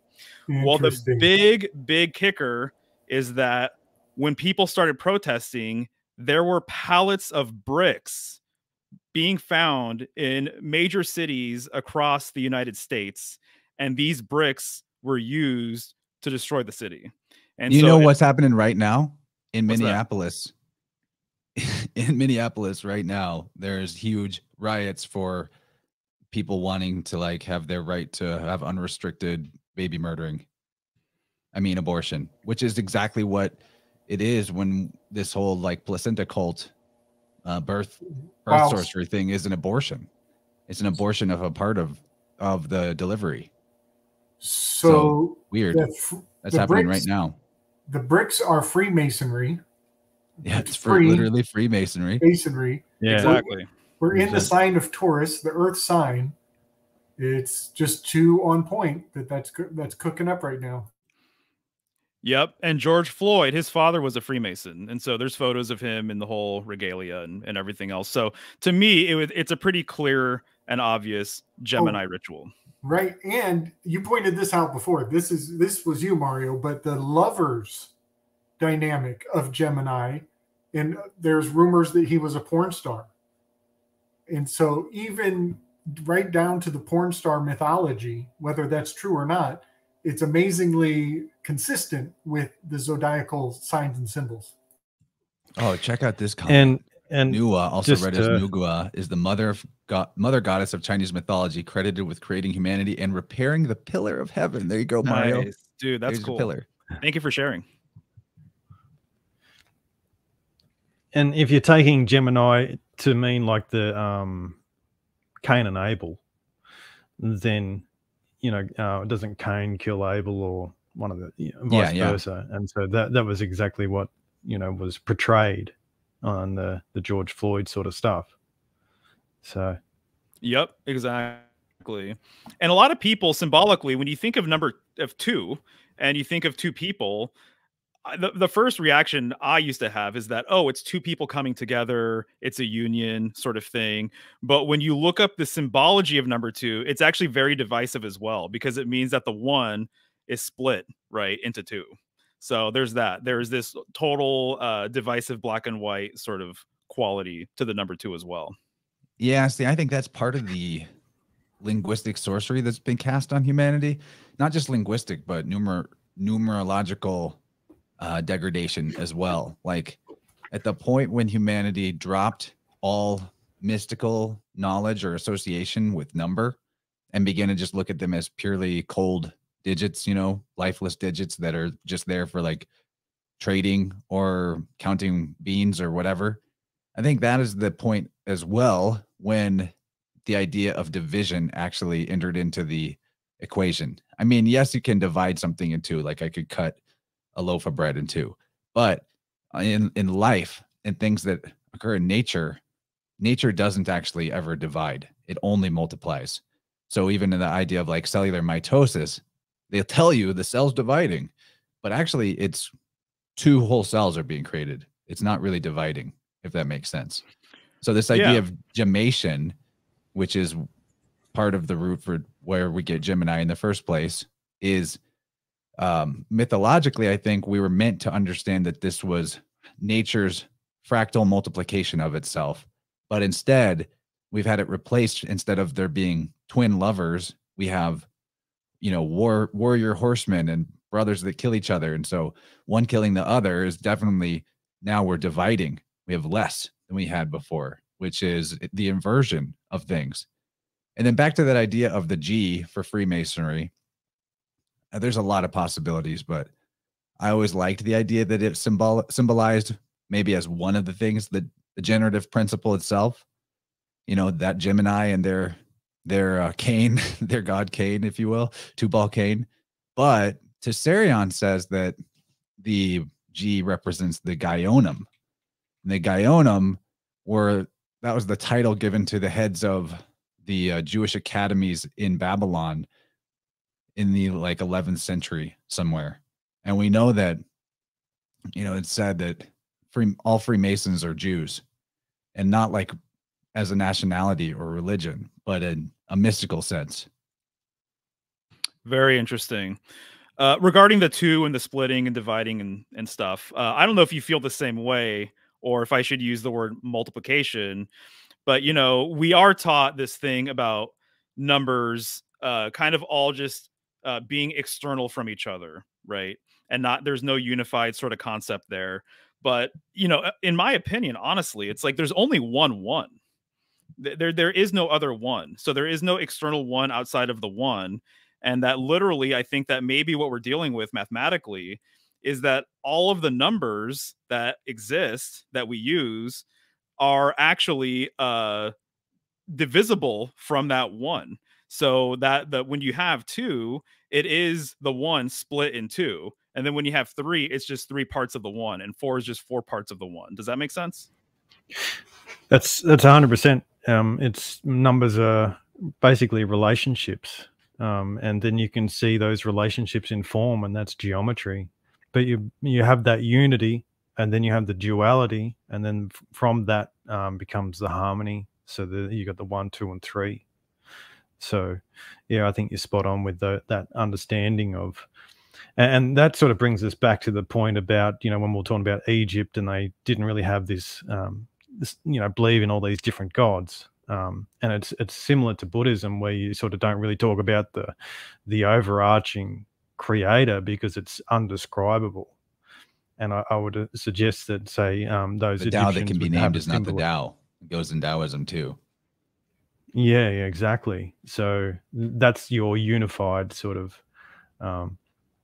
and so we come into a world unified in our progression as children, and then start to polarize and become sort of 2 minds in a sense, understand things, and then we're supposed to come back into a type of harmony. And bring those things together, bring the sun and the moon together into that sort of mercurial understanding, being in the center, Yeah, exactly. And you now, said, what you said about the 1, 2, and 3 go is for it. super relevant, because numbers do have this property where after the third digit, it returns to 1. If you take 1, 2, 3, and 4, you add them all together, it equals 10, which reduces to 1. And the same thing happens if you add all the digits between 1 and 7. And then obviously 3 numbers later, you have 10, which is a 1. And 13, same thing happens. And it goes on forever that way. So number is really like repeating cycles of Trinity in a sense that keep returning to 1. So it may be that 3 is the 1, 2, and 3 are kind of like the only numbers that exist on a spiritual metaphysical level, that everything's generated out of that like mother, father, child dynamic or archetype, which is interesting when you look at solfeggio tones, because the solfeggio frequencies, they add up each of the individual frequencies. If you take the digits in them, they add up and reduce to 3. And all the solfeggio tones, the difference between any two that are next to each other in sequence is 1, 1, 1. So like your 528 hertz and a 417 hertz, the difference is 1, 1, 1. And it goes across the whole scale from 1 to 9 that way. I look at it as well as it basically represents a gradient, doesn't it? Or a magnet. In a sense, you just have 2 poles, and then you have that center point where they sort of cancel each other out, which would be, that mercurial point. But from everything, we can sort of view the world through this magnet idea, or this Trinity idea, because it is really just how energy moves. You have a low pressure system, a high pressure system, they're going to start to move towards each other. Cold and hot, all those sort of things. It's just a polarity at play, and that movement between them. Yeah, right. And so I'm glad you said polarity and you said polarize just a minute ago. And so when I think of the 1, I think of the pole, right? That's what you're drawing when you're drawing number 1. It's the pole, okay? And so when I was looking into the book that I'm reading, and I'm thinking about taking over these cosmic axis points for these various cultures and communities, I'm like, okay, so if that's what's going on in like Jerusalem right now, and they're always going to be fighting over these spots, is that why we call it politics? Is that you're fighting over the pole? It's the king of the mountain sort of idea of taking over that axis mundi point that people have planted, their flag into the ground or whatever. Politics. I thought it was because it's multiple parasites, politics. I've heard that too. That's true. Also makes sense. I've also been looking at the concept of yes and Mario of polydactyl having an extra digit, and that has definitely been on my mind a lot lately, because it is very similar to the word politics. A politician and polydactyl, they look strangely similar, but also it implies that they are using a different standard of measure. The fact that they would have 11 digits instead of 10, it's like if they take a handful, their handful is more than our handful. Sort of reminds me of the Princess Bride, looking for the 6-fingered man. That's it exactly. Very, very interesting. So, Gabe, you just released a video about Moon Knight, right? Yeah, just a little. You gotta save it. Save it for marvelous demystifiers. I'm trying. I can't wait. I'll watch. I'm definitely excited to see what you put out on that. Yeah, it's really hard to keep it in because it's like there's so much presenting itself all at once. I just had to get my thoughts put into a stream of consciousness to share. Let me interject before you say anything else about that, because I got Howdy to watch it, and he's put out at least 2 videos on it now, and I've only seen the first one, but he made some really, really keen observations right off the bat that at the beginning of the series, this isn't really a spoiler, but the main character works in a museum in London, an Egyptian museum, and he's like, you know, unboxing merchandise to distribute throughout the building or whatever, and he sees a poster of the Ennead, and he points out that there were supposed to be 9 gods on the poster, and his boss was like, I don't care. This is what Howdy pointed out. His boss is like, oh, I don't care about that. It doesn't need to be right.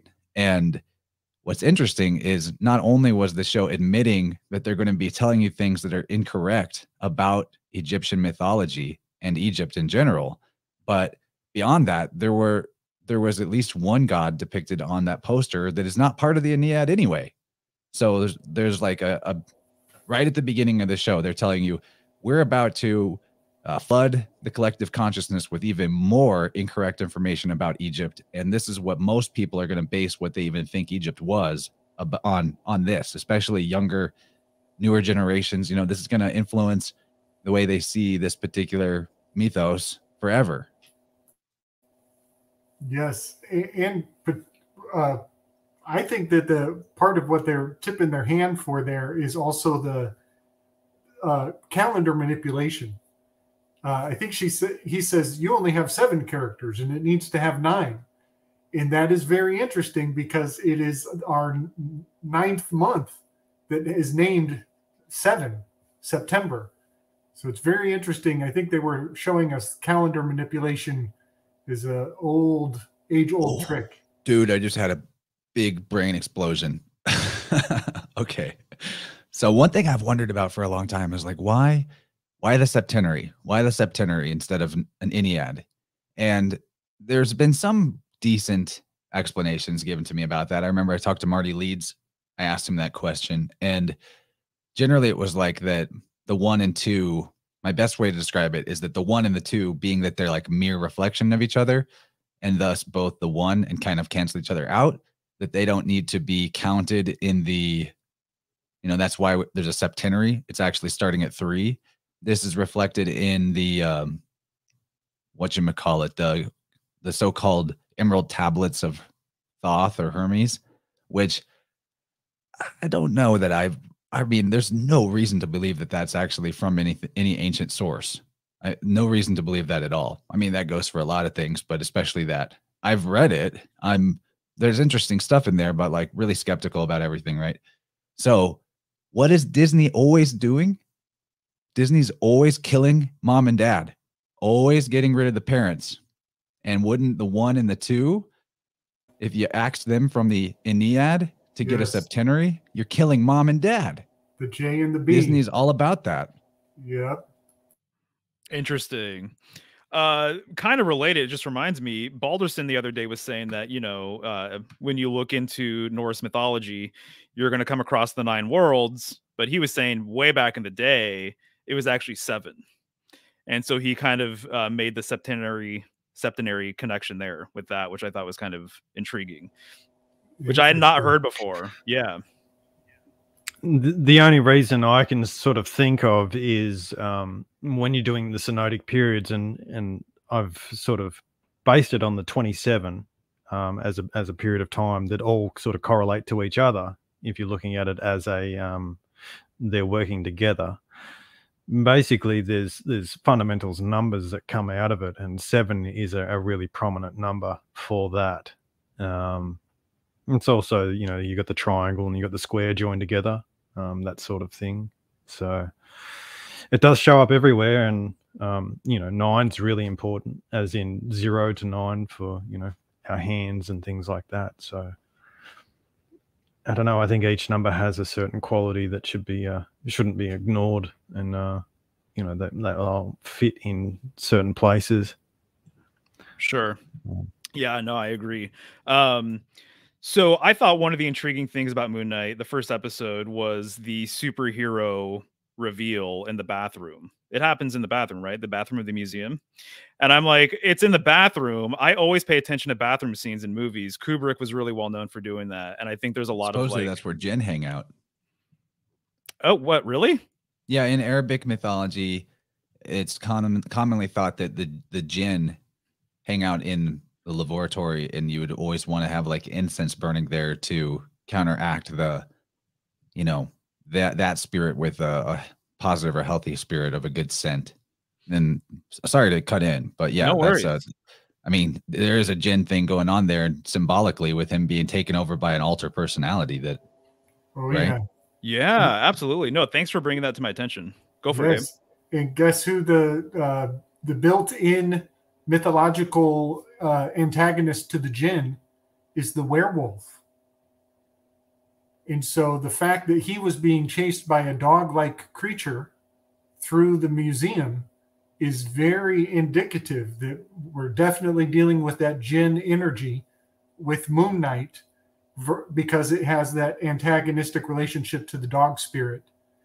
And I want to point out something else, because, I mean, it's going to be so hard to get every detail. It's going to be so difficult. But I just want to put this forward, that the President of the United States at this moment, his name translates in Twilight language. I call him Jobei Jin. J obey the Jin. So Joe Biden definitely has a relationship to Jin spirits, as did Obey Ma, his predecessor. Very, very Jin-oriented, more so than werewolf. I'll just put it that way. Very interesting, man.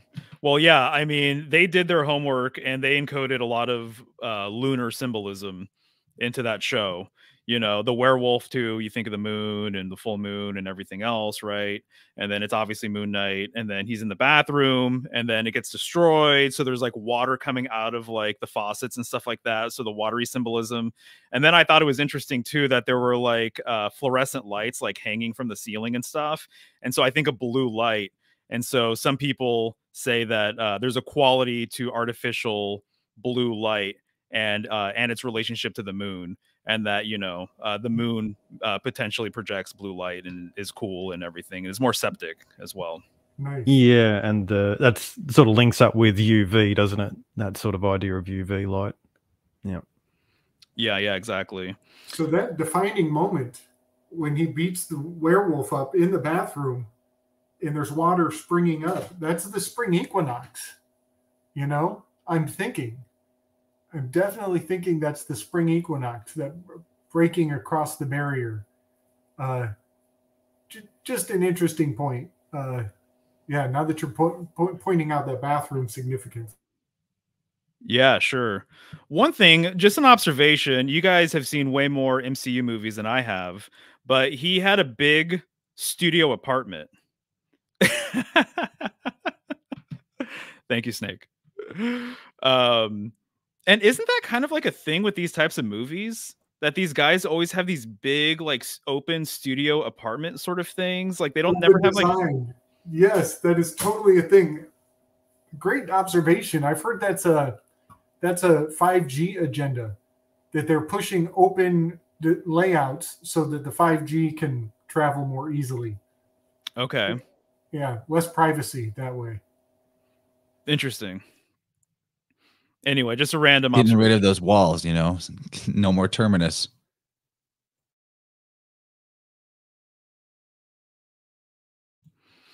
And then the trickster thing, I thought, and when he actually transitions, you know, over, and then he suddenly like he's funny or what have you, you know, I thought was interesting too, and is pretty classic. The whole MK Ultra thing. Oh my God, you guys are gonna have like a lot of things to talk about.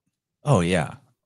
Everything going on with the mirror world, that goes back to the straw man identity. It goes to the metaverse idea. I mean, he's talking to, for people that haven't seen the show, he's talking to his alter personality, his MK Ultra schizoid self through the mirror. He looks at himself in the mirror, and the mirror talks to him as a different version of himself. Right. That's the mirror world is the metaverse. Yes. It is the legal fiction. It's all these things. That's the Gemini too, isn't it? Yes. Yeah. He even 100%. goes into the wall and pulls out his cell phone and his keys. It's in the wall. His alter ego is in the wall of his chamber. It's so and where placentarific. does that alter ego come from in the biological birth process? Part of the uterine wall, right? Like that's part of what's coming out of mom. You got it. Yep. In the afterbirth. Yep. This is why your wallet is like a strange little vagina. That when you pull your ID out of your wallet, it's a birthing ritual. It's insane how magical everything we do in law is. It's all so utterly magical. And we dress it up as these legally binding things, but they're ritual. This is ceremony. It's it's a system that has been put in place long before we got here. If it ain't broke, they ain't trying to fix it. Yeah, Sarah Mooney. Oh yeah, back to the moon. Yeah, no, exactly. Right. Sarah even relates to the harvest. So ceremony is the harvest of the moon harvest. You got series, yeah, that's right. So Michael Tessarian has recommended a movie called The Devil Rides Out, and he was saying that it's fairly accurate, and I believe it's from 1960 something or other. And one of the wildest scenes is this girl is driving in a car. I think maybe she's the passenger, but she looks into the rearview mirror and there's a set of eyes that aren't her own looking at her, hypnotizing her through the mirror. And so there's several examples of mirror magic in this movie that I think are really, really well done. And it kind of reminded me of some of the stuff happening in Moon Knight. And that's like a whole rabbit hole you can go down to, which I don't really know that much about. I just know it exists. I just want to pause on the word ceremony a little more, because it's kind of like Sarah Money or Sarah Mooney phonetically. And Sarah is actually an unused word that is the plural form of serum, which is a watery fluid, or, what do you get injected with? A serum. How many Marvel movies the character becomes superpowered because they're injected with some kind of a serum? And then Sarah, of course, connects to, like, I believe Saraswati is a mother goddess of rivers or something, right? Mm-hmm. Also Sarah, the wife of Brahman, who is a Brahmin. Yeah. Sarah means princess in Hebrew. And you say it in reverse, it's heiress, and an heiress is a princess. Yeah, so you're dealing with basically Virgo and Libra, and they're dealing with seeds. They're also dealing with measurements, the money, weighing things as well. So law again with Libra. So that all ties in. I like that, the weights and measures of the ceremony, making sure you got the right P's and Q's, pints and quarts. I get into scale symbolism in one of my Libra videos, and I talk about the hashtag or the octothorpe or the pound sign, right? There's a reason why it's called a pound sign. It actually has to do with weights and measures and everything. But one of the things... Octothorpe, yep. Ooh, that's great. Pounding the weight. Yeah. One of the things I realized while doing the research was how the hashtag or pound sign has always been connected to like high technology. It's just one of the things that it's always been associated with. So when they added it to the number pad for phones, it was so that phones can communicate with computer networks, like really early computer networks, right? And so now I kind of pay attention to the hashtag. And so it's number 3 on your keyboard or most keyboards, which I also think is kind of interesting. I think that's kind of like a pretty prominent spot, right? And then now Elon Musk supposedly, right, has bought Twitter, and he's kind of like the Tony Stark futurist guy that we're all supposed to like bow down to and whatever. So it just makes me wonder, like, the future of the hashtag or the pound sign, like, where's it going to go? It's continuing this trajectory of always being associated with like high technology and everything. Because really that is how we use it nowadays, that most people acknowledge it as a hashtag. Yes. That is so significant. Everything you just said, that is so significant. So the octothorpe chance, that is the shape that is the icon of the window to the Sanctum in Marvel Comic Universe. The Sanctum has the hashtag as the shape of the window, and that's also the shape that he has to do his little hand mudra to open up the talisman that he wears. Yeah, and when the ancient one, the Tao, the Tao, is showing him how they do spells, it's all this like hypercube 8-pointed star symbol that she's drawing in the air. I'm waving my hands around wildly. I'll be right back, everybody, and then we've got a call-in voice message from Kaylee Burkana. So you guys keep kicking it. I'll be right back. Yeah, very cool. Same here. BRB.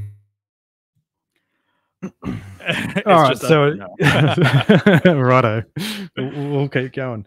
But when you look at sort of Libra and Virgo, you get the Libra is basically the another name was the frond and the furrow. So Libra was the furrow, and that's to do with planting the seeds and things like that. But you got the technology there that actually creates the furrow, so it's part of that, plus weights and measures, and that's how you get technical advantage in anything you do, right? Whether Yeah, that makes sense. Yeah, ropes and pulleys or whatever it is, or measuring things, or that is where the sort of theoretical hits the physical in a sense and creates something. Sure. Related to the seed, the Thoth deck, the Hermit card is ruled by Virgo, and the Hermit is actually like looking through wheat that's being separated, and kind of like the subtext is that this phallic energy, the Hermit, is looking to actually sow his seed. He's looking for his other half. He's looking for the divine feminine, I guess. And you could even say that he's looking for it within. So anyway, there's something there that you said that reminded me of that. That's interesting because what follows after Virgo is Libra, which is kind of like a reflection of Gemini in the fact that it's dual. Yep.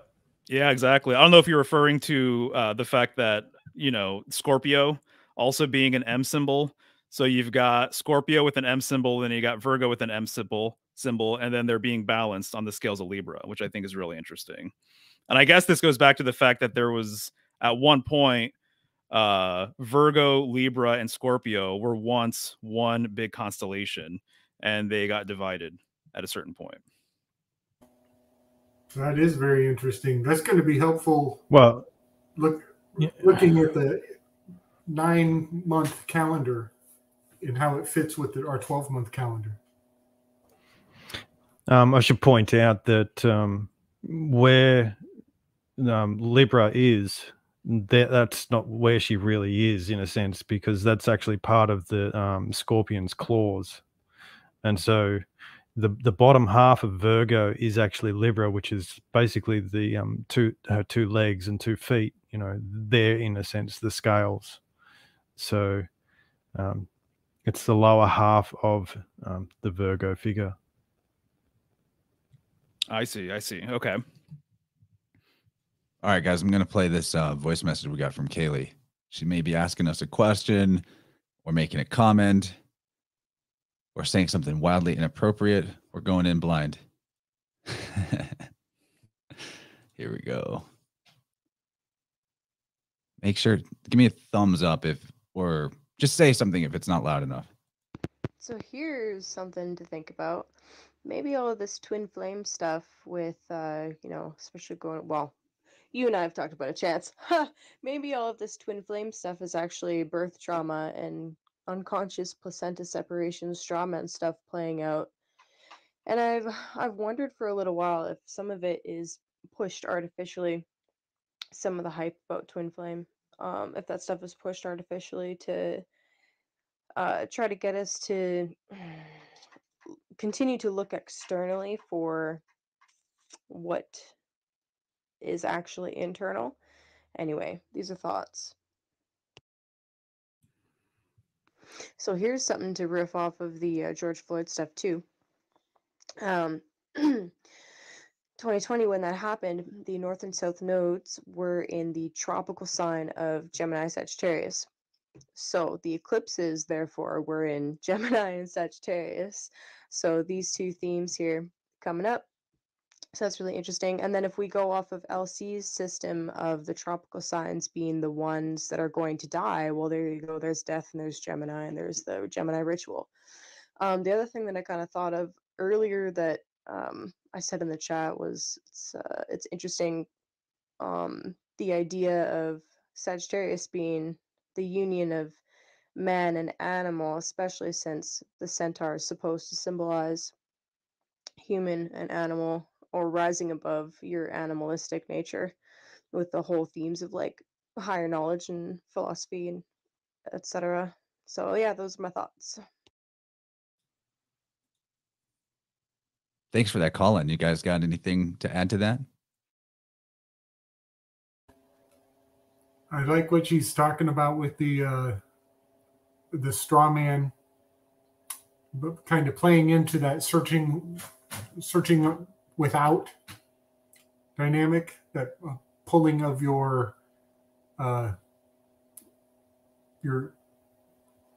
self, your wherewithal, pulling it away from you, creating the illusion that it is not within. I totally dig what she's getting at there. And yeah, there's a lot going on with that. Oh, here's something, Mario, too. Another share. Oh, he just went off screen. Okay, I'll save this for when he gets back because it relates to his octothorpe. This is interesting. Well, hold on. I'll hold off on it, though.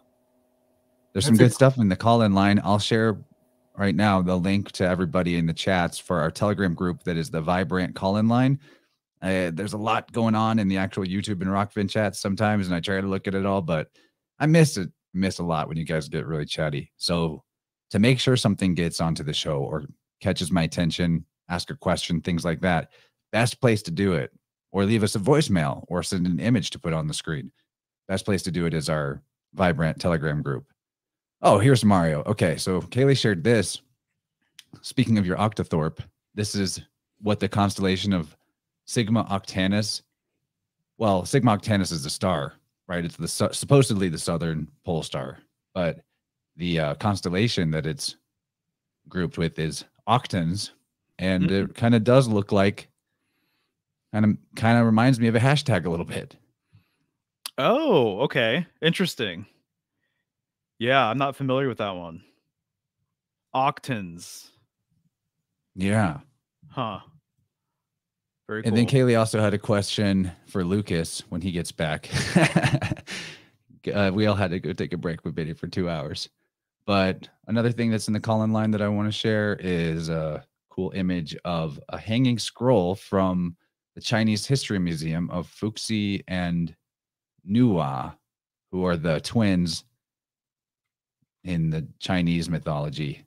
And wouldn't you know it, they got snakes for legs, guys. Yes, exactly. Yep. Wow. And one of them is holding a compass, and the other one is holding a square. Wouldn't you know? Shut the door. That is amazing. Yeah. Yeah, exactly. Oh, it's Kaylee's birthday tomorrow. Full gang. Hey. So many strong Taurus folks in our thing, our group. Nice. For sure. Happy birthday, Kaylee. That's for Kalina. Happy because we're not Earth supposed to call Strong. it birthday. For sure. Yeah, so the question for Lucas was about Ursa Major and Ursa Minor. Can you see down in your fake country, can you see those constellations ever? That was the question.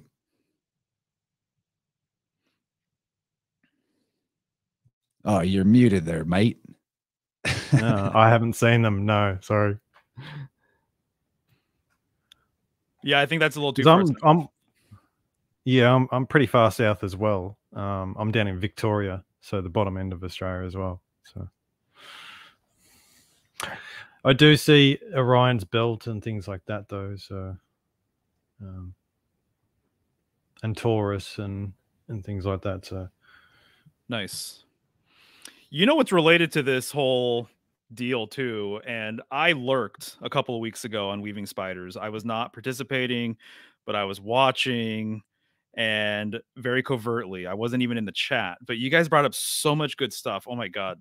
And Chance, you brought it up. You brought up the Saturn chopping off the legs of Mercury from Tracy Twyman's book, right? That book is a gift that keeps on giving. I didn't even touch on it, even though we talked about bloodbaths earlier. Big part of that book. Yeah, no, exactly. So my 2 cents about that, I don't think you guys got around to this or whatever, but you know, if we do live in a nested sort of system with rings or whatever, the entities further out on the rings seems like they prey on the inner rings, right? Sort of thing. So Saturn being further out, kind of like taking its hook and kind of doing its thing with the inner ringed people who are kind of younger, more naive, closer to the mercurial sacred center and everything else. So it reminded me on a fractal level, that's actually how it works. Are you saying I prey on things? You energy vampire.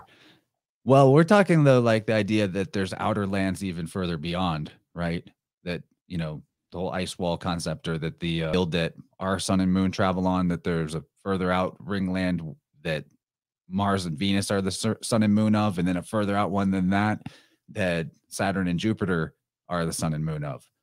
And that the realm itself goes through a gemation process where it grows out from the middle like the rings of a tree, and whatever the pole star is, whichever one is the Mercury or the androgen, is then divided, multiplied into a new sun and moon for their realm and more land, and expands, growing earth idea. But I wanted to point out that in the biofield, in our aura, energy that is stuck outside of our central pole, our central column, our chakra system, it is actually vampiric. It is it's predatory energy. It is akin to demonic possession or infestation or energy parasites, because the idea that, as I understand it, is that being separate from or far away from the source, which is the central pole, the battery, if you will, means that to energize itself, to continue to exist, it has to be stealing or predating energy from that system. So your stuck energy in your biofield is kind of like a vampire, where you're parasiting yourself in a way, because you've divided yourself. In that sense, that is kind of a true division rather than a multiplication, because your total energy system is now less. You have less throughput. You only have maybe 80% access to yourself if you have 20% of your energy stuck, walled off, terminus, compartmentalized somewhere else in your field. And the further out it is, the harder it is to see that it's happening to you, especially that birth trauma that hangs out right on the very edge of your field, as far out as possible, because your field is like the rings of a tree. And depending on the age that a particular trauma happens, that's where the distance it is from your body. So like 6 feet away from you is the edge of your field. If you're a 30-year-old, then 3 feet away from you, that zone of your body would represent when you're 15. And it works like that. You can do the math that way. And so that stuff that's really further out, you don't have memory at all of those ages, right? So it's been feeding on you for a long time. So it's kind of like more nefarious and more powerful in a way. But it's also you, and you can bring it back in and integrate it if you do the work.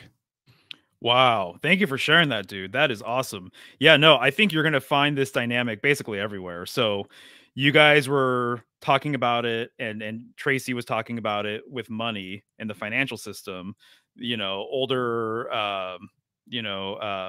vampiric sort of entities or families or whatever, preying on the less knowledgeable, the younger, or the older generation preying on the younger generation. But exactly what you just explained, I think that that dynamic, you're going to see it all over the place, and Saturn too, with the cosmic egg being very much related to boundaries and restrictions, I think of the shell of an egg, you know. You know what I just thought of? What is like a super scary parasite that people are afraid of is going to give them Lyme disease? Oh my God. It's a tick. And what is Saturn? He's Chronos, you know, Lord of Time. Tick tock. Tick tock. Tick tock. Oh, yeah. Exactly. Great point.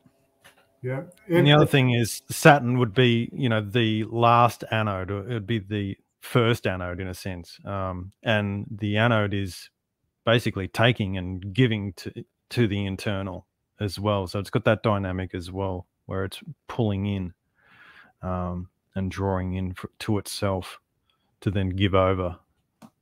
And so, when it's integrated to the whole system, that aspect or that archetype isn't malevolent in and of itself, right? Well, it holds the boundary for the whole, it keeps everything else in check. If it wasn't there, if it wasn't that stable point to move, the other planets would be all over the place. It also reminds me too, of course, of the toroidal field, the torus field, right? It's the same metaphor, basically. But, you know, the hyperbola or the central spot, you know, where energy emanates and returns to, and then the energy that's further out, you know, and the whole system basically depends on each other. It depends on the inner and the outer. So Mercury, in this instance, would be the inner, and then obviously Saturn is the outer, and it works that way with the planets. We got another voicemail. This was a brief one from Firm on Me, and in the chat here, I think she's going to give us a correct pronunciation of the twin divinities that we were looking at from Chinese mythology. So let me play this. Hi, Chans. Hi, everybody. It's called Nuwa and Fuyi. Sorry, I get really excited. I get to share, you know, my heritage and some of the myths and things like that. I don't hear it talk a lot about in the community. So I get really excited about it. So thank you for letting me share. Really appreciate all the information. I'm so glad that I jumped on at the last minute, even though I was late, because it's just syncs up with a lot of information and history that I'm studying and covering about China. So thank you. Yeah, thank you for letting us know the pronunciation and about that particular mythology. I mean, we need to look at all the different cultures of the world, and we get, you know, divided artificially, even though this is the same story of the same record that we're spinning on, but we get divided through the Tower of Babel language deal and think that these different cultures are so radically different that we should like be antithetical to each other, but it's all talking about the same stuff. It's all talking about the same stuff, that's for sure. Yeah, totally. One point I have to make in this conversation is that Castor and Pollux, the two twin brothers, they are often shown wearing the same egg. One has the pointy end of the egg, the other has the round dollar end of the egg. So they appear to be different, but they are in fact two ends of the same item. Yeah, exactly right. My understanding is that a lot of hero twin myths say that they're born from a cosmic egg. And related, I was going to say, though, the mythology that she was just bringing up, the first time I saw that image was from Hamlet's mill. And Hamlet's mill, the mill idea is a metaphor. Thank you. Let's see if I can get it right here. The mill is a metaphor for the churning of the cosmos, right? And so when I see these serpentine people twisting upward, I really think of the same caduceus symbol, snakes going up the cosmic pole, or Mercury going up the pole, or the post. You know, this is where we do get the post office from, and postage and things like that. You know, I have not made it all the way through Hamlet's Mill, though. It's a dry read. Nice. Good call. That's a great call. Yeah. So once again, just like you were saying, Chance, you know, the symbolism really is all over the place. And that's why I like doing these decodes too, is because you just realize how many similarities there are all over the world, you know. That's why we need everybody in the community to keep also sending us information, adding it to our chats. Telegram's the best place for that. I think we're at the good point to start wrapping it up. It's been definitely a really good weave. Thanks for coming on, guys. I'd love to do more Four Horsemen vibrants in the future. Totally up to make this a regular thing. So if I'm ever like shy a special guest, I'll just hit you all up. And also, no worries. A lot of times we have room in the second hour a lot of times for a live caller, and I'd be happy to take either of you gentlemen anytime. Next week, Mario will be back with his girlfriend, Michelle, and we're going to be specifically talking about her work as an herbalist and any other topics that she wants to take us into. So that's going to be really fun. Excited to have you back then, Mario, and I'm sure Gabriel probably will be hanging out with us. I'll take it from here. Thank you very much, everybody. I got it. There he is. There he is. My Nice. mouse has a back button that hits back on the browser. Oh. I accidentally thumbed it, and then boom, I'm gone. Anyway, yeah, you guys have any closing thoughts? Go around the horn. This is fun. Thanks for this. Yeah, it's been fun. Been a lot of fun. And I've enjoyed sort of learn as you go with these sort of things as well, and make connections throughout. So thanks, guys. Happy to do it anytime. Likewise, this is great. You guys are great. Because it's Taurus, do you mind if I plug my Taurus poster, my Taurus print? Because I've been thinking about it. I've been intending to. Oh, sure. Let me find it real quick then. I have the poster right here, but you know how it is with lighting and stuff. So just 1 second.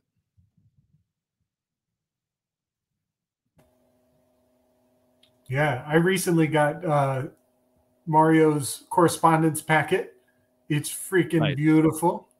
Yes, highly recommend it. And I got to get that. I didn't get to show off my book in the beginning. Everybody else showed off their books. So here's my book I got from Mario last week. Let's see. Nice, dude. Oh, right on. Zodiac and the Salts of Salvation. Yep. Yeah, that's going to be a good one. A lot of symbolic literacy to be had for sure. Okay, I am ready. So let me share my screen here. All right. So this is my Taurus print. I designed it last year.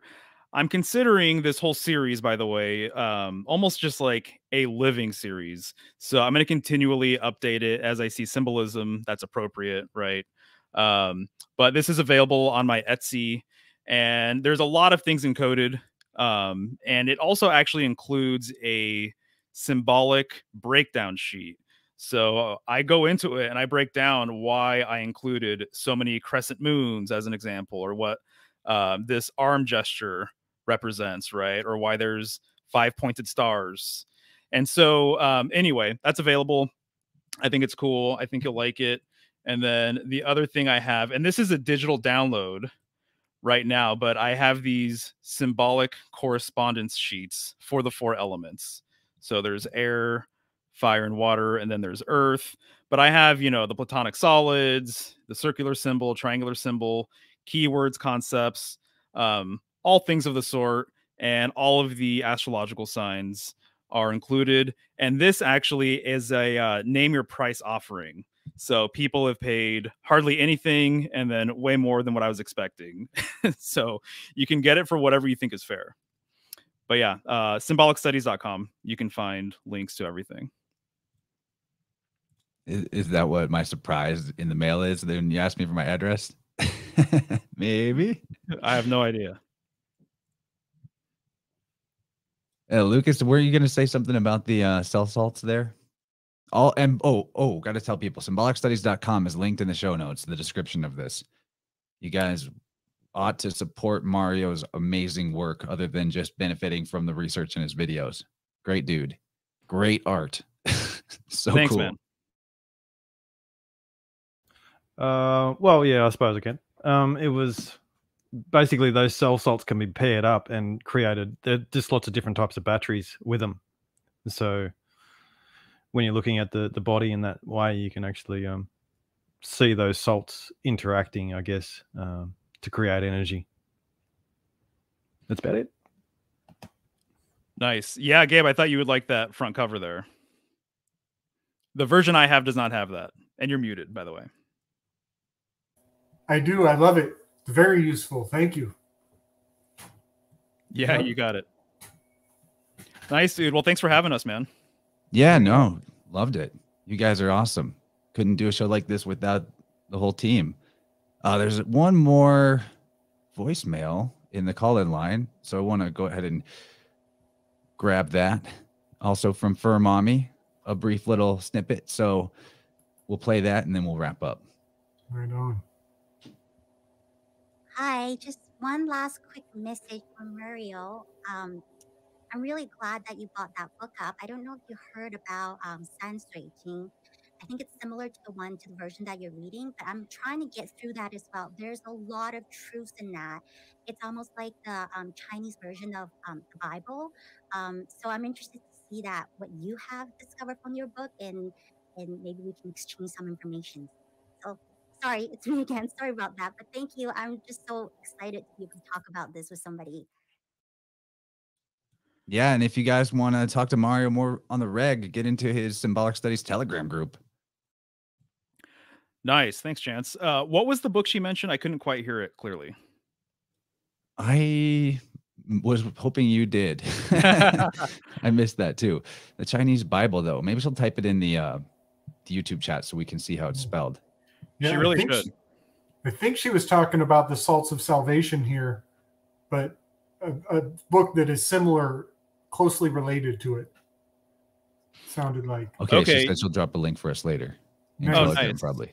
Very cool. I'm glad she came. Yeah, definitely. I'm glad for everybody here. This is an awesome crew. The chat has been really fun to keep an eye on tonight. You guys are awesome. And thank you, Glenn, for the tip over on Rockfin. Beautiful. Beautiful. All right. Well, we love all you guys. Thanks for hanging with us. We'll see you next week for another Vibrant with Mario and Michelle. And watch out for the next episode of InnerVerse. I'm probably going to premiere tomorrow with the return of Clive DeCarl. It's also a really good one. So see you all later. Love you all. Much love. Bye-bye. Much love. Peace. All right, guys. Take care. See ya.